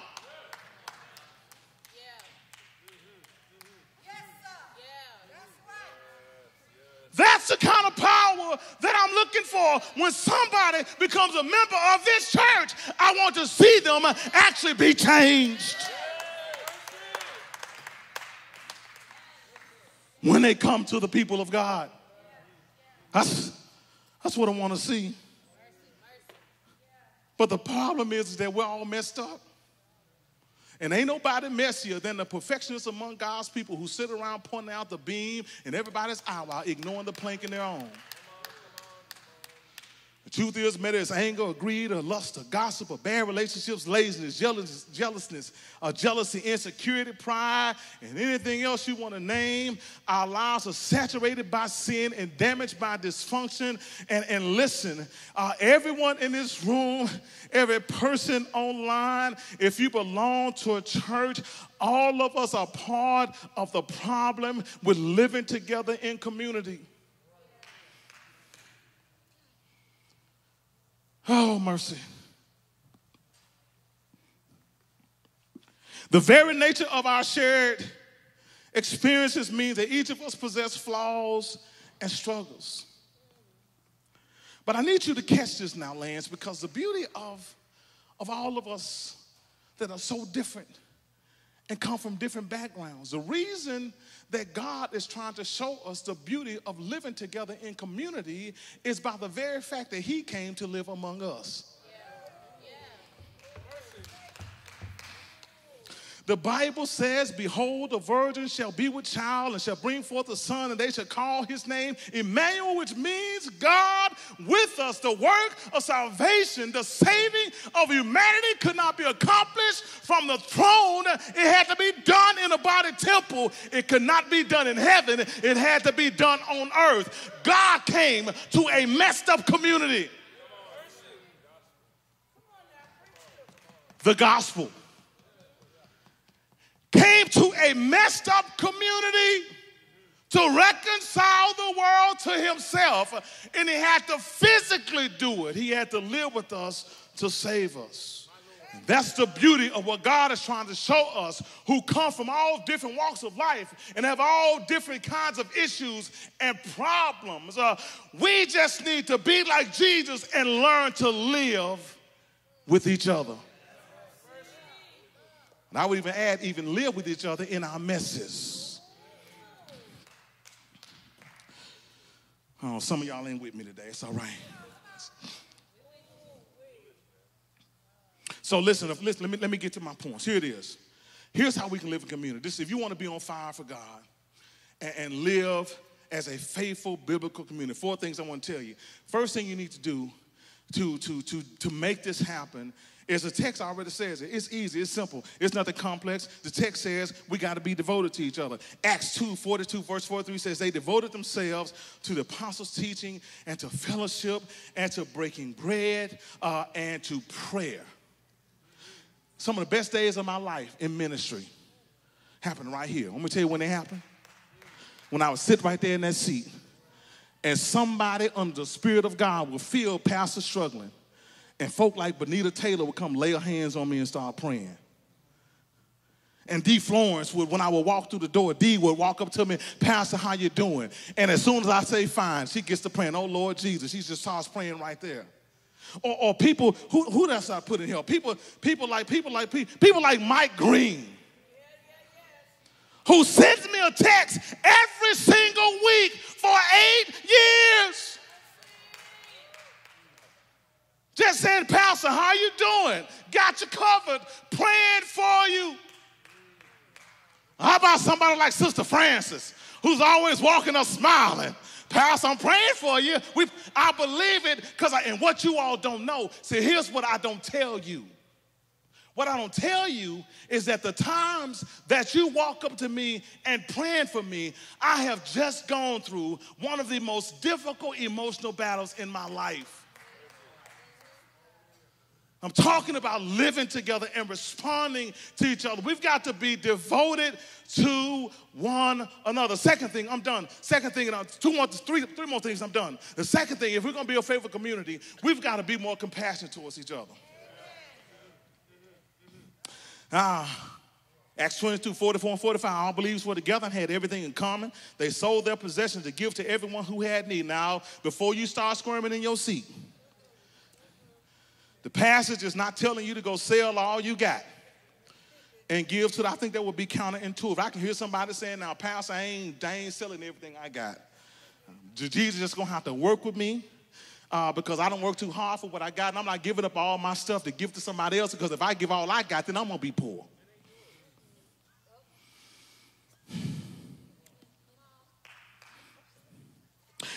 The early church was moved by power. I need y'all to hit me on this one. And it was a power of the Holy Ghost to sell possessions and to give to the poor. Their capacity was stretched to do things they had in and of themselves no power to do. The Holy Ghost fell on them to sell their possessions and give to the poor. But what does this mean for you?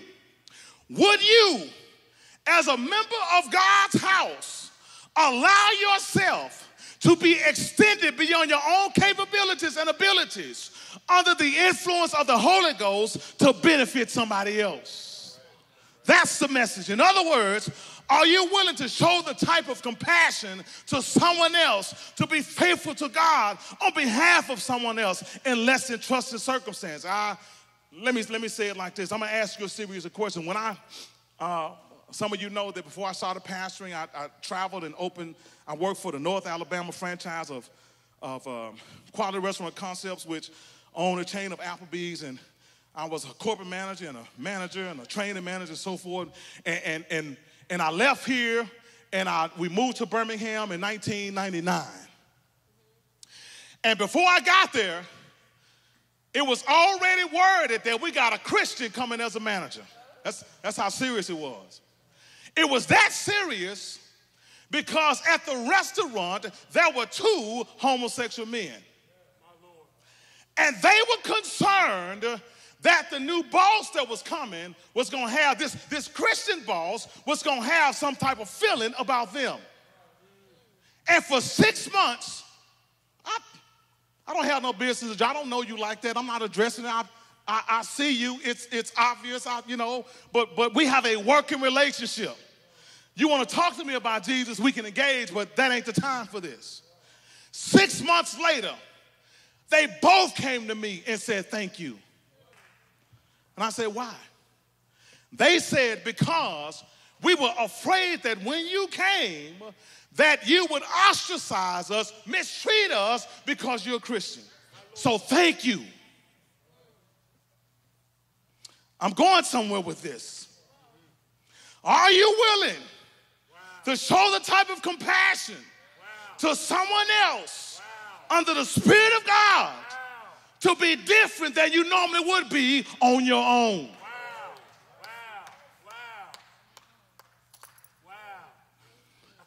And so one of the guys and I got into another conversation, and again, he's thanking me. And so I said, well, hey, just out of curiosity. He was like, David, I believe in Jesus, blah, blah, blah. Okay, great. I said, but what if the Lord, Jesus himself, showed you another way? His response is, even if Jesus came down again, I wouldn't change. My Lord, my Lord, my Lord. It never changed the working relationship. How many people can you be opposed to and still treat them with respect? Listen, let me ask you a series of questions. Listen, what are you willing to do when God moves you? Are you willing to forgive even when it's unforgivable? Pray for when they pray on? Are you willing to love when the people that you think are unlovable? Are you willing to intercede when nobody stands in the gap for you? What did Jesus do for us in less than unfavorable circumstances? The Bible says he was wounded for our transgressions. He was bruised for our iniquities. The chastisement of our peace was upon him, but with his stripes we have been healed. All of us, like sheep, the Bible says, have been gone astray. All of us have turned to our own way, yet God's compassion moved him, despite us, to lay on Jesus our iniquities. What are you willing to do when the Lord lays his hand on you? Oh, my God. I know I'm taking some time with this. I'm almost done. One of the reasons Jesus was baptized and filled with the Holy Spirit is so that y'all know Jesus was human, so that in his humanity, he could be able to be stretched beyond human ability for your sake and mine. I know that ain't fancy enough for some of y'all. But how to create it, don't allow himself to be mistreated. The creator be mistreated by the creator. That's Holy Ghost. Stretching him to be more than he could be in his humanity. We're talking about community. I bet most of y'all don't even remember that 3 weeks ago, I walked in with a visitor. Who's asked about him besides me and Pastor Abernathy? We're talking about growing. One of the biggest issues in Huntsville, Alabama, is that sometimes we act like Hollywood.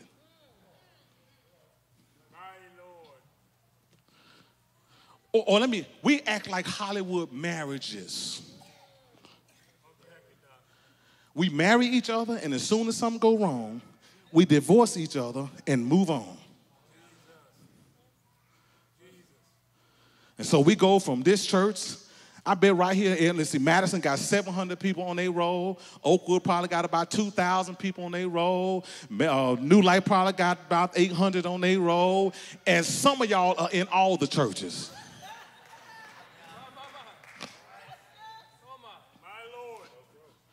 Because you get mad at the pastors at Madison, so you roll on over to First Church, and you get mad at some over there, so you going over to Oakwood. And we ain't preaching right, so y'all going down the state line.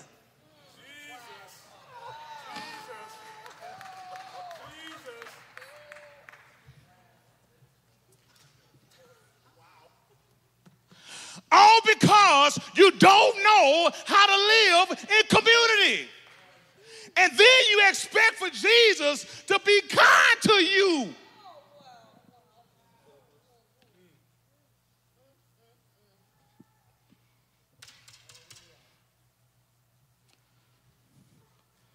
going to be a faithful community, the text says we need frequency. The text says every day they continued meeting together in the temple. They broke bread in their homes and ate together with glad and sincere hearts, praising God and enjoying the favor of the people. Frequency means I might be inconvenienced, but community supersedes individuality. And one of the reasons why we can't be frequent with each other is because we don't like each other. And we don't like each other because we don't know each other. And we don't know each other because we don't spend enough time together. 2018, right here at Madison Mission, second year being a senior pastor, I started noticing that the 20-year members on this side didn't know the 20-year members on this side. And the 25-year members in here didn't know nobody on either side. And I'm like, how you been here for 20 years and you've been here for 20 years? I know you and I've been here 2 years, but they don't know you've been here 20. So here's what I did. Somebody remembers, Michelle, you remember, I think you remember, I said we're gonna put on some name tags for a few Sabbaths because we're trying to build community. We're trying to get to know each other. I'm trying a new thing. And I saw on Facebook the next week somebody dragging me because I'm trying to help the folk be communal.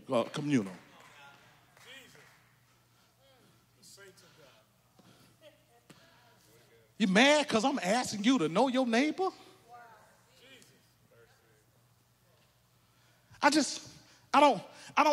So I'm trying to figure what is it that we want from God. The Bible says, listen, the text says that they spend, and I know, listen, it's unrealistic. The text says they spend every day together. Listen, we got to go to work. We got children. We got responsibilities. But one of the main reasons for people that don't stay in churches is because of the lack of frequency. Folk fall in our churches and they leave because they don't know anybody.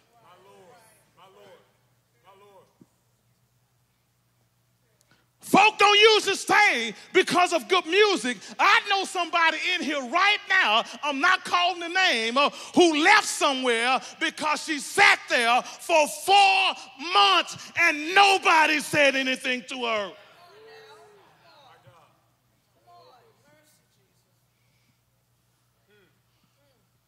How you sit in the congregation for 4 months? And nobody reaches out. Nobody calls you. Nobody says hello. That's not community. We got to do better. We've got to do better. Listen, what precipitated the Lord, listen, and let me just move on. Listen, so we've got to do better. We've got to have some frequency. We've got to do more than just showing up here on Sabbath late.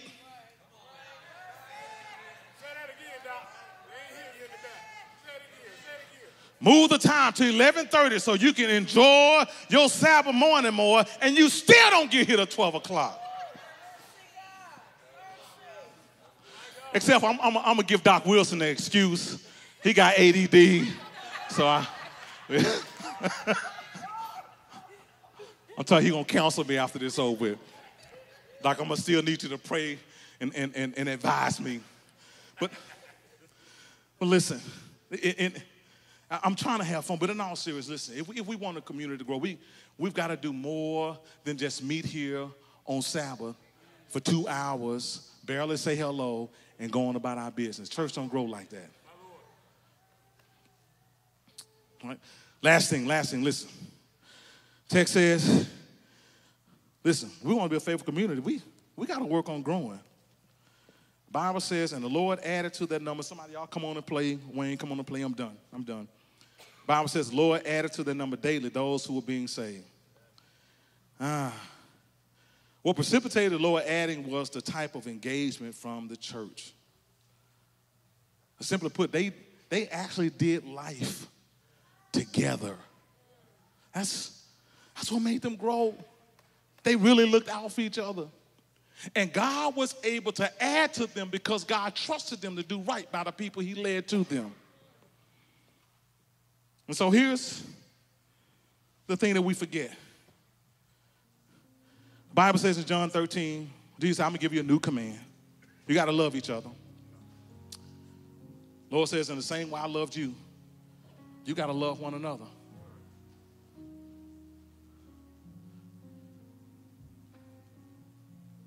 Has Jesus ever been there for anybody in their worst time?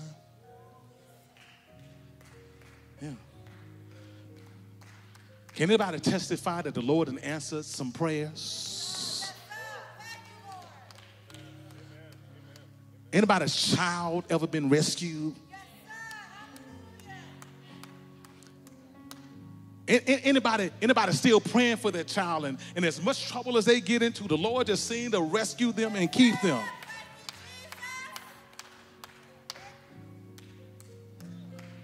Anybody ever had a check show up in the mail? Rent got paid. Anybody done some of the worst sinning in your life, but God convinced you, showed you that He has forgiven you and washed it all away? I ask you those questions because Jesus says, I got a new command for you. Love one another in the same way that I loved you.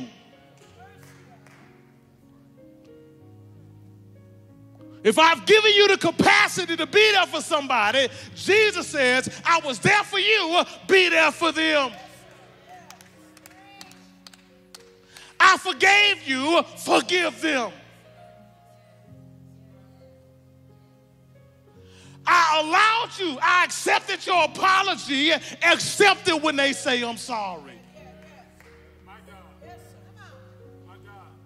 Talking about living in community and the benefit, the blessing of living in community, in this biblical community, is that God is called. Listen, here's the power of living in community. And I think I said it, but I'm going to say it again. The power in community is God's ability to have us all in here together without killing each other.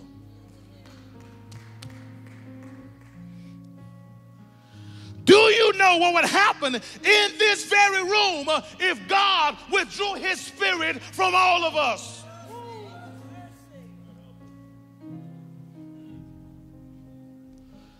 But the fact is, He is demonstrating how He came into the world and how He has the power to deal with people who under normal circumstances would cut each other's throats if they had the chance. And the power of the gospel says, I'm going to bring all these folk together who people are going to wonder, wow, that person's getting along with that person's doing this for that person, and that person's doing this for that person, and that person's, man, she praying for him after he done that to her. All as a witness to the world. So that when people see what's happening among the community of God, they're like, wait a minute, hold up. Yes, sir. Yes, sir. That's some real change going on in there. Sister, how you deal with being a single mother? How did you deal with being an abandoned child? How do you deal with struggling financially all of your life? That's because I belong to a community. I can't remember the pastor's name. I was watching something on YouTube, and this pastor was in Chicago.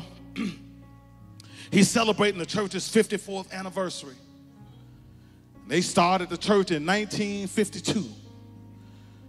And he had a member, a charter member, and it was her birthday that day. They were celebrating the anniversary, and it happened to also, it was a church anniversary, and it happened to be the anniversary of her 54th year at the church. And he stood up, and they celebrated, and he told the story. He told the story of how early in her membership at their church, her husband died. And the family was calling her to come back to the state of Indiana. Come on back and stay with us and come on back and we'll take care of you. And she said, I ain't coming back. I got a church family.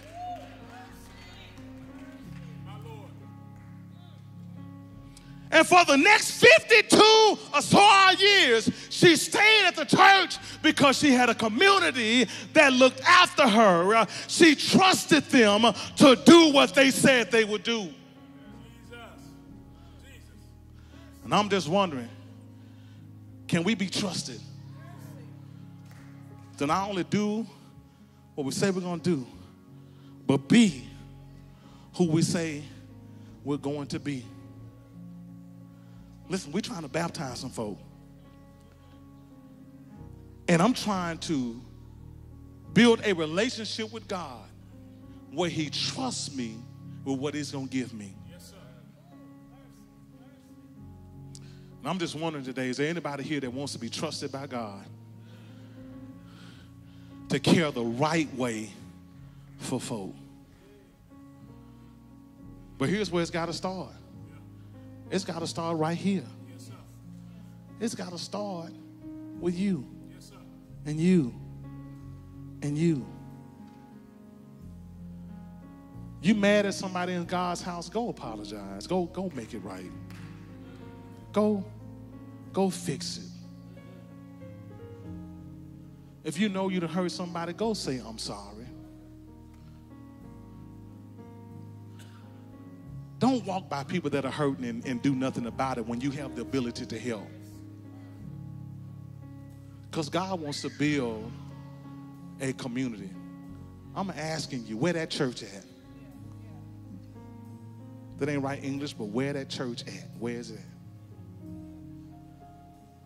Jesus says, can I find that kind of faithfulness in the earth? I want to be a part of a church where lives are actually changed, where miracles are performed, where blessings are poured out. Or perhaps God's going to lay on somebody's spirit that somebody's sick. They're going to walk by their shadow and get healed. Pastor, that's what I'm hoping for. It's ideal, and I think sometimes we don't believe it because we're not really used to seeing it. But faith is not based on what I see. It's based on what I believe. And I believe that God can make us the type of church that he wants us to be. And I'm asking you today, if you're willing to live in God's community and be who God calls you to be, why don't you stand with me as we pray?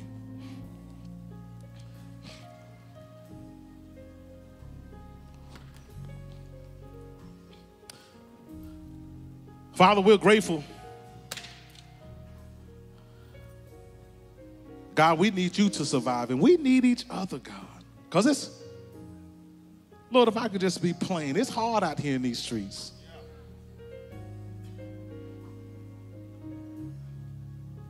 Lord, it's even harder to trust people these days.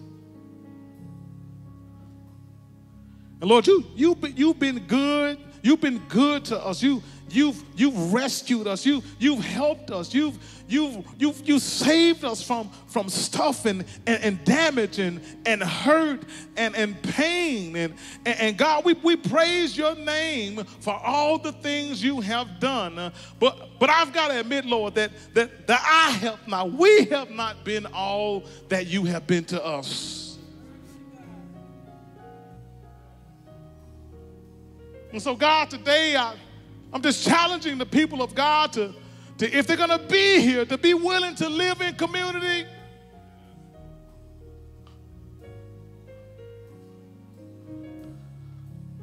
God, this church has a history of doing things that's not possible.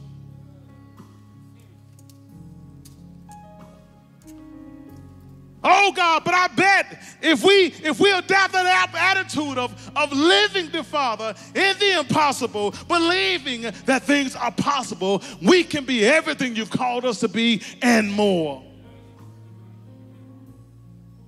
So, God, I'm calling on you, God, to fill us with your spirit. That's what you did on Pentecost. That's why they were able to do what they did. That's why they were able to be the community that they were, God, because you filled them with your spirit. No, I know it's going to be tough. Lord, but you said all things are possible to him that believes. I believe it, God. I believe, dear God, that you're going to give us a harvest, dear God, and you're going to teach us how to love one another better. Lord, let it start with me. If there's no love in the church, that's because it's not in me. So start with me. Start with us, God, and help us to be everything, God, that you have called us to be. Lord, we said we are a community of faithful, innovative, relevant, and energetic believers committed to making more and better disciples. God, start with making more and better in us. Oh, God, so that we can be who you need us to be for other people, we pray. In Jesus' name. Come on, everybody, say amen. Amen and amen. You need me. You need me. We're all a part. We're all a part of God's body. Stand with me. Stand with me. Agree with me. Agree with me. We're all a part of God's body. It is His will. It is His will that every need be supplied. You are important. I need you to survive. You are important. I need you to survive.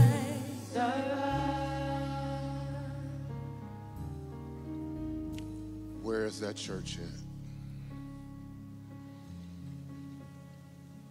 I have been a part of church families from Nashville to California to Huntsville, and now I'm here. And people ask me, why Madison Mission? And I say, I know my pastor. I know his vision. And then we've met some beautiful people here. And I want this to be the most powerful church family that I've ever had.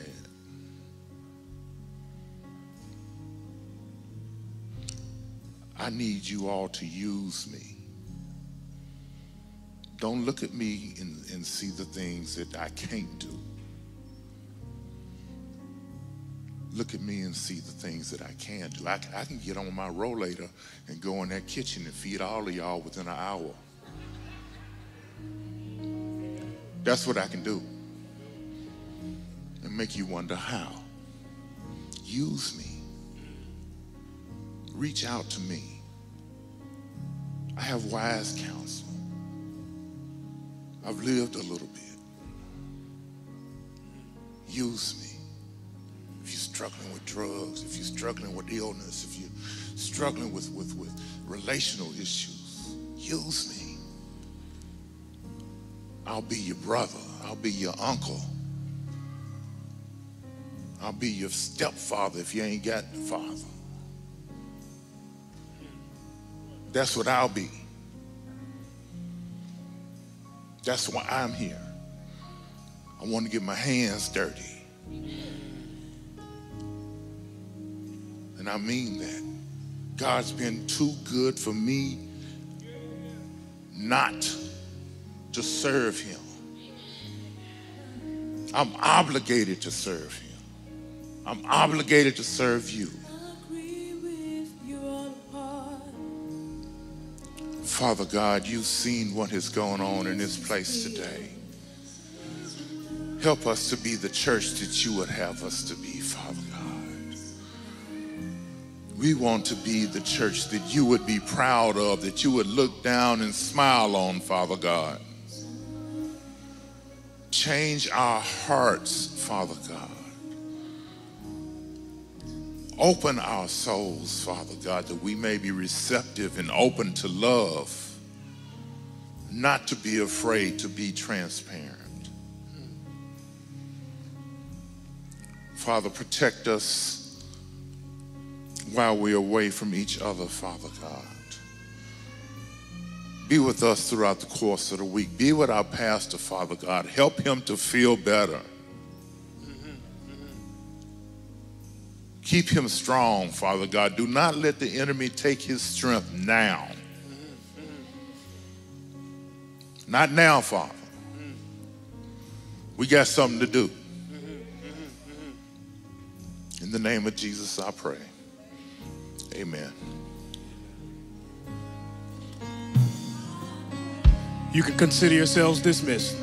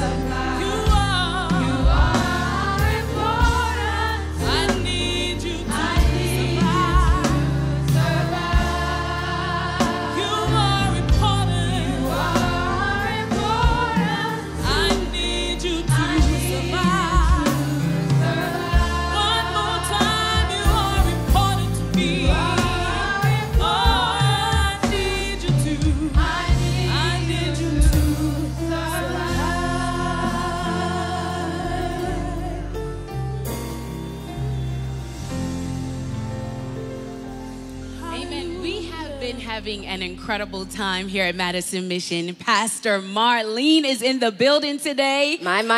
It's so good to be in church. Listen, I just want to ask you real quick, if you can tell me 30 seconds, as we're going through this time of revival, so to speak. Pastor talked today about community. Absolutely. This is Madison Mission, where love is an action word. So in your own words, how do you believe that we can love on our community, and what type of transformation do you think we'll begin to see in individuals as we do that? Well, actually, Pastor said that love is an action word. So it's a verb. Yes. So if we begin to live that, love that, and express that every single day, I believe that the community will experience it and grab a hold of it, and then it will become transformative, not only for us as we see it, but also in the community at large. I love it. Yeah. I love it. I thank him for that word. Yes, praise the Lord, and we praise the Lord for you too as so well. much. Listen, we want you all to be able to come out here to Madison Mission and join our community where we are loving on each other each and every single week. We believe that God is going to do amazing, transformative things in your life, and we don't want you to miss any of it as we are helping you to walk out your journey with Him. So I also have Sam. Hey, Sam. Happy Sabbath. Happy Sam Sabbath. is one of our young adults here at Madison Mission. And Sam, I want to ask you, as we talk about community as well, specifically as a young adult, how do you believe that actually coming to church and being a part of community has transformed and changed your life, and why it's so important for those who might kind of be on the fence about it? Wow, that's a good question. I was funny that you're actually asking. I was watching a quick little clip sermon on, Instagram is a little 15-second clips. Mhm. And he's like, when you become a Christian, you're automatically a part of the body of Christ. Yes. And when you're a part of the body of Christ, you grow within it. And I can just only testify from my own experience that when you're in a part of a community, you can go down, like, I hate to put it this way, like, you literally texted me yesterday when I was going through a crazy spiritual battle at my job. And that's what happens when you're part of community. That doesn't happen at home, which it can be a good Band-Aid or even just good, it's like a snack. But if you want a good meal of what's coming straight from the Word of God, it happens from people that are just like you.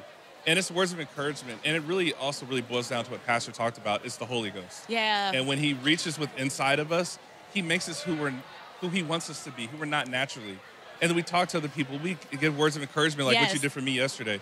And that's what I believe happens when you're part of community. That you just kind of experience it. It's beautiful. It's beautiful. Absolutely, It's absolutely. beautiful. We love our community here at love it. Madison Mission, Madison especially Mission. our young adult community. Come keep it on, going. shameless plug, right? 100%. 100%. So listen, we want to welcome all of you out to Madison Mission, no matter what your age is, but especially our young adult community. Absolutely. We have incredible young adults like God is Sam. great. God is We great. have young adults who are on fire, who are innovative, 100%. who love God and who love each other. 100%. Amen. They want to make heaven their home. Absolutely. So we welcome you to join us next week right here at Madison Mission so that we can embrace you and love on you as 100%. well. Come through. Thank you so much, God bless Sam. you. Thank you so much. And I believe we have Pastor Abernathy that is going to come and join me as well. Pastor, welcome, welcome, welcome. So listen, Pastor, our senior pastor has been on fire the last couple of weeks. We have been in this series that we started. It's a 4-part series for those of you who may be new to it this week, where he's talking about, are you on fire? And we are really revisiting and reviving our mission statement here at Madison Mission. Right. I want you to tell me what these past 2 weeks have done for you and how you feel like this message is really helping you to be revived and just set ablaze, and what you believe that it will do for others as well. Right. So as one of the leaders here at Madison Mission, it has required me to do a little introspection myself to make sure I'm on my P's and Q's, because I can't say, as Paul said, follow me as I follow Christ. Yes. If I am backsliding. Yes. So Pastor has absolutely put fire, proverbially, under my behind to make sure that I'm being as faithful as I can be, and that God will multiply my efforts in my faithfulness to win souls for his kingdom. Amen. Yeah. Amen. So we know that we have some spectacular things coming up towards the middle part of this year as we talk about evangelism and all of those things. But even right now, as we go throughout this series, specifically this message today on community, what would you say to those individuals who may be at home watching, but they're like, I'm not really too sure that I want to come out just yet and join the community? Well, that's all right. See, the good thing about the digital age that we live in is that you can absolutely be a participant on whatever platform you're watching on, whether you're watching on Facebook or YouTube.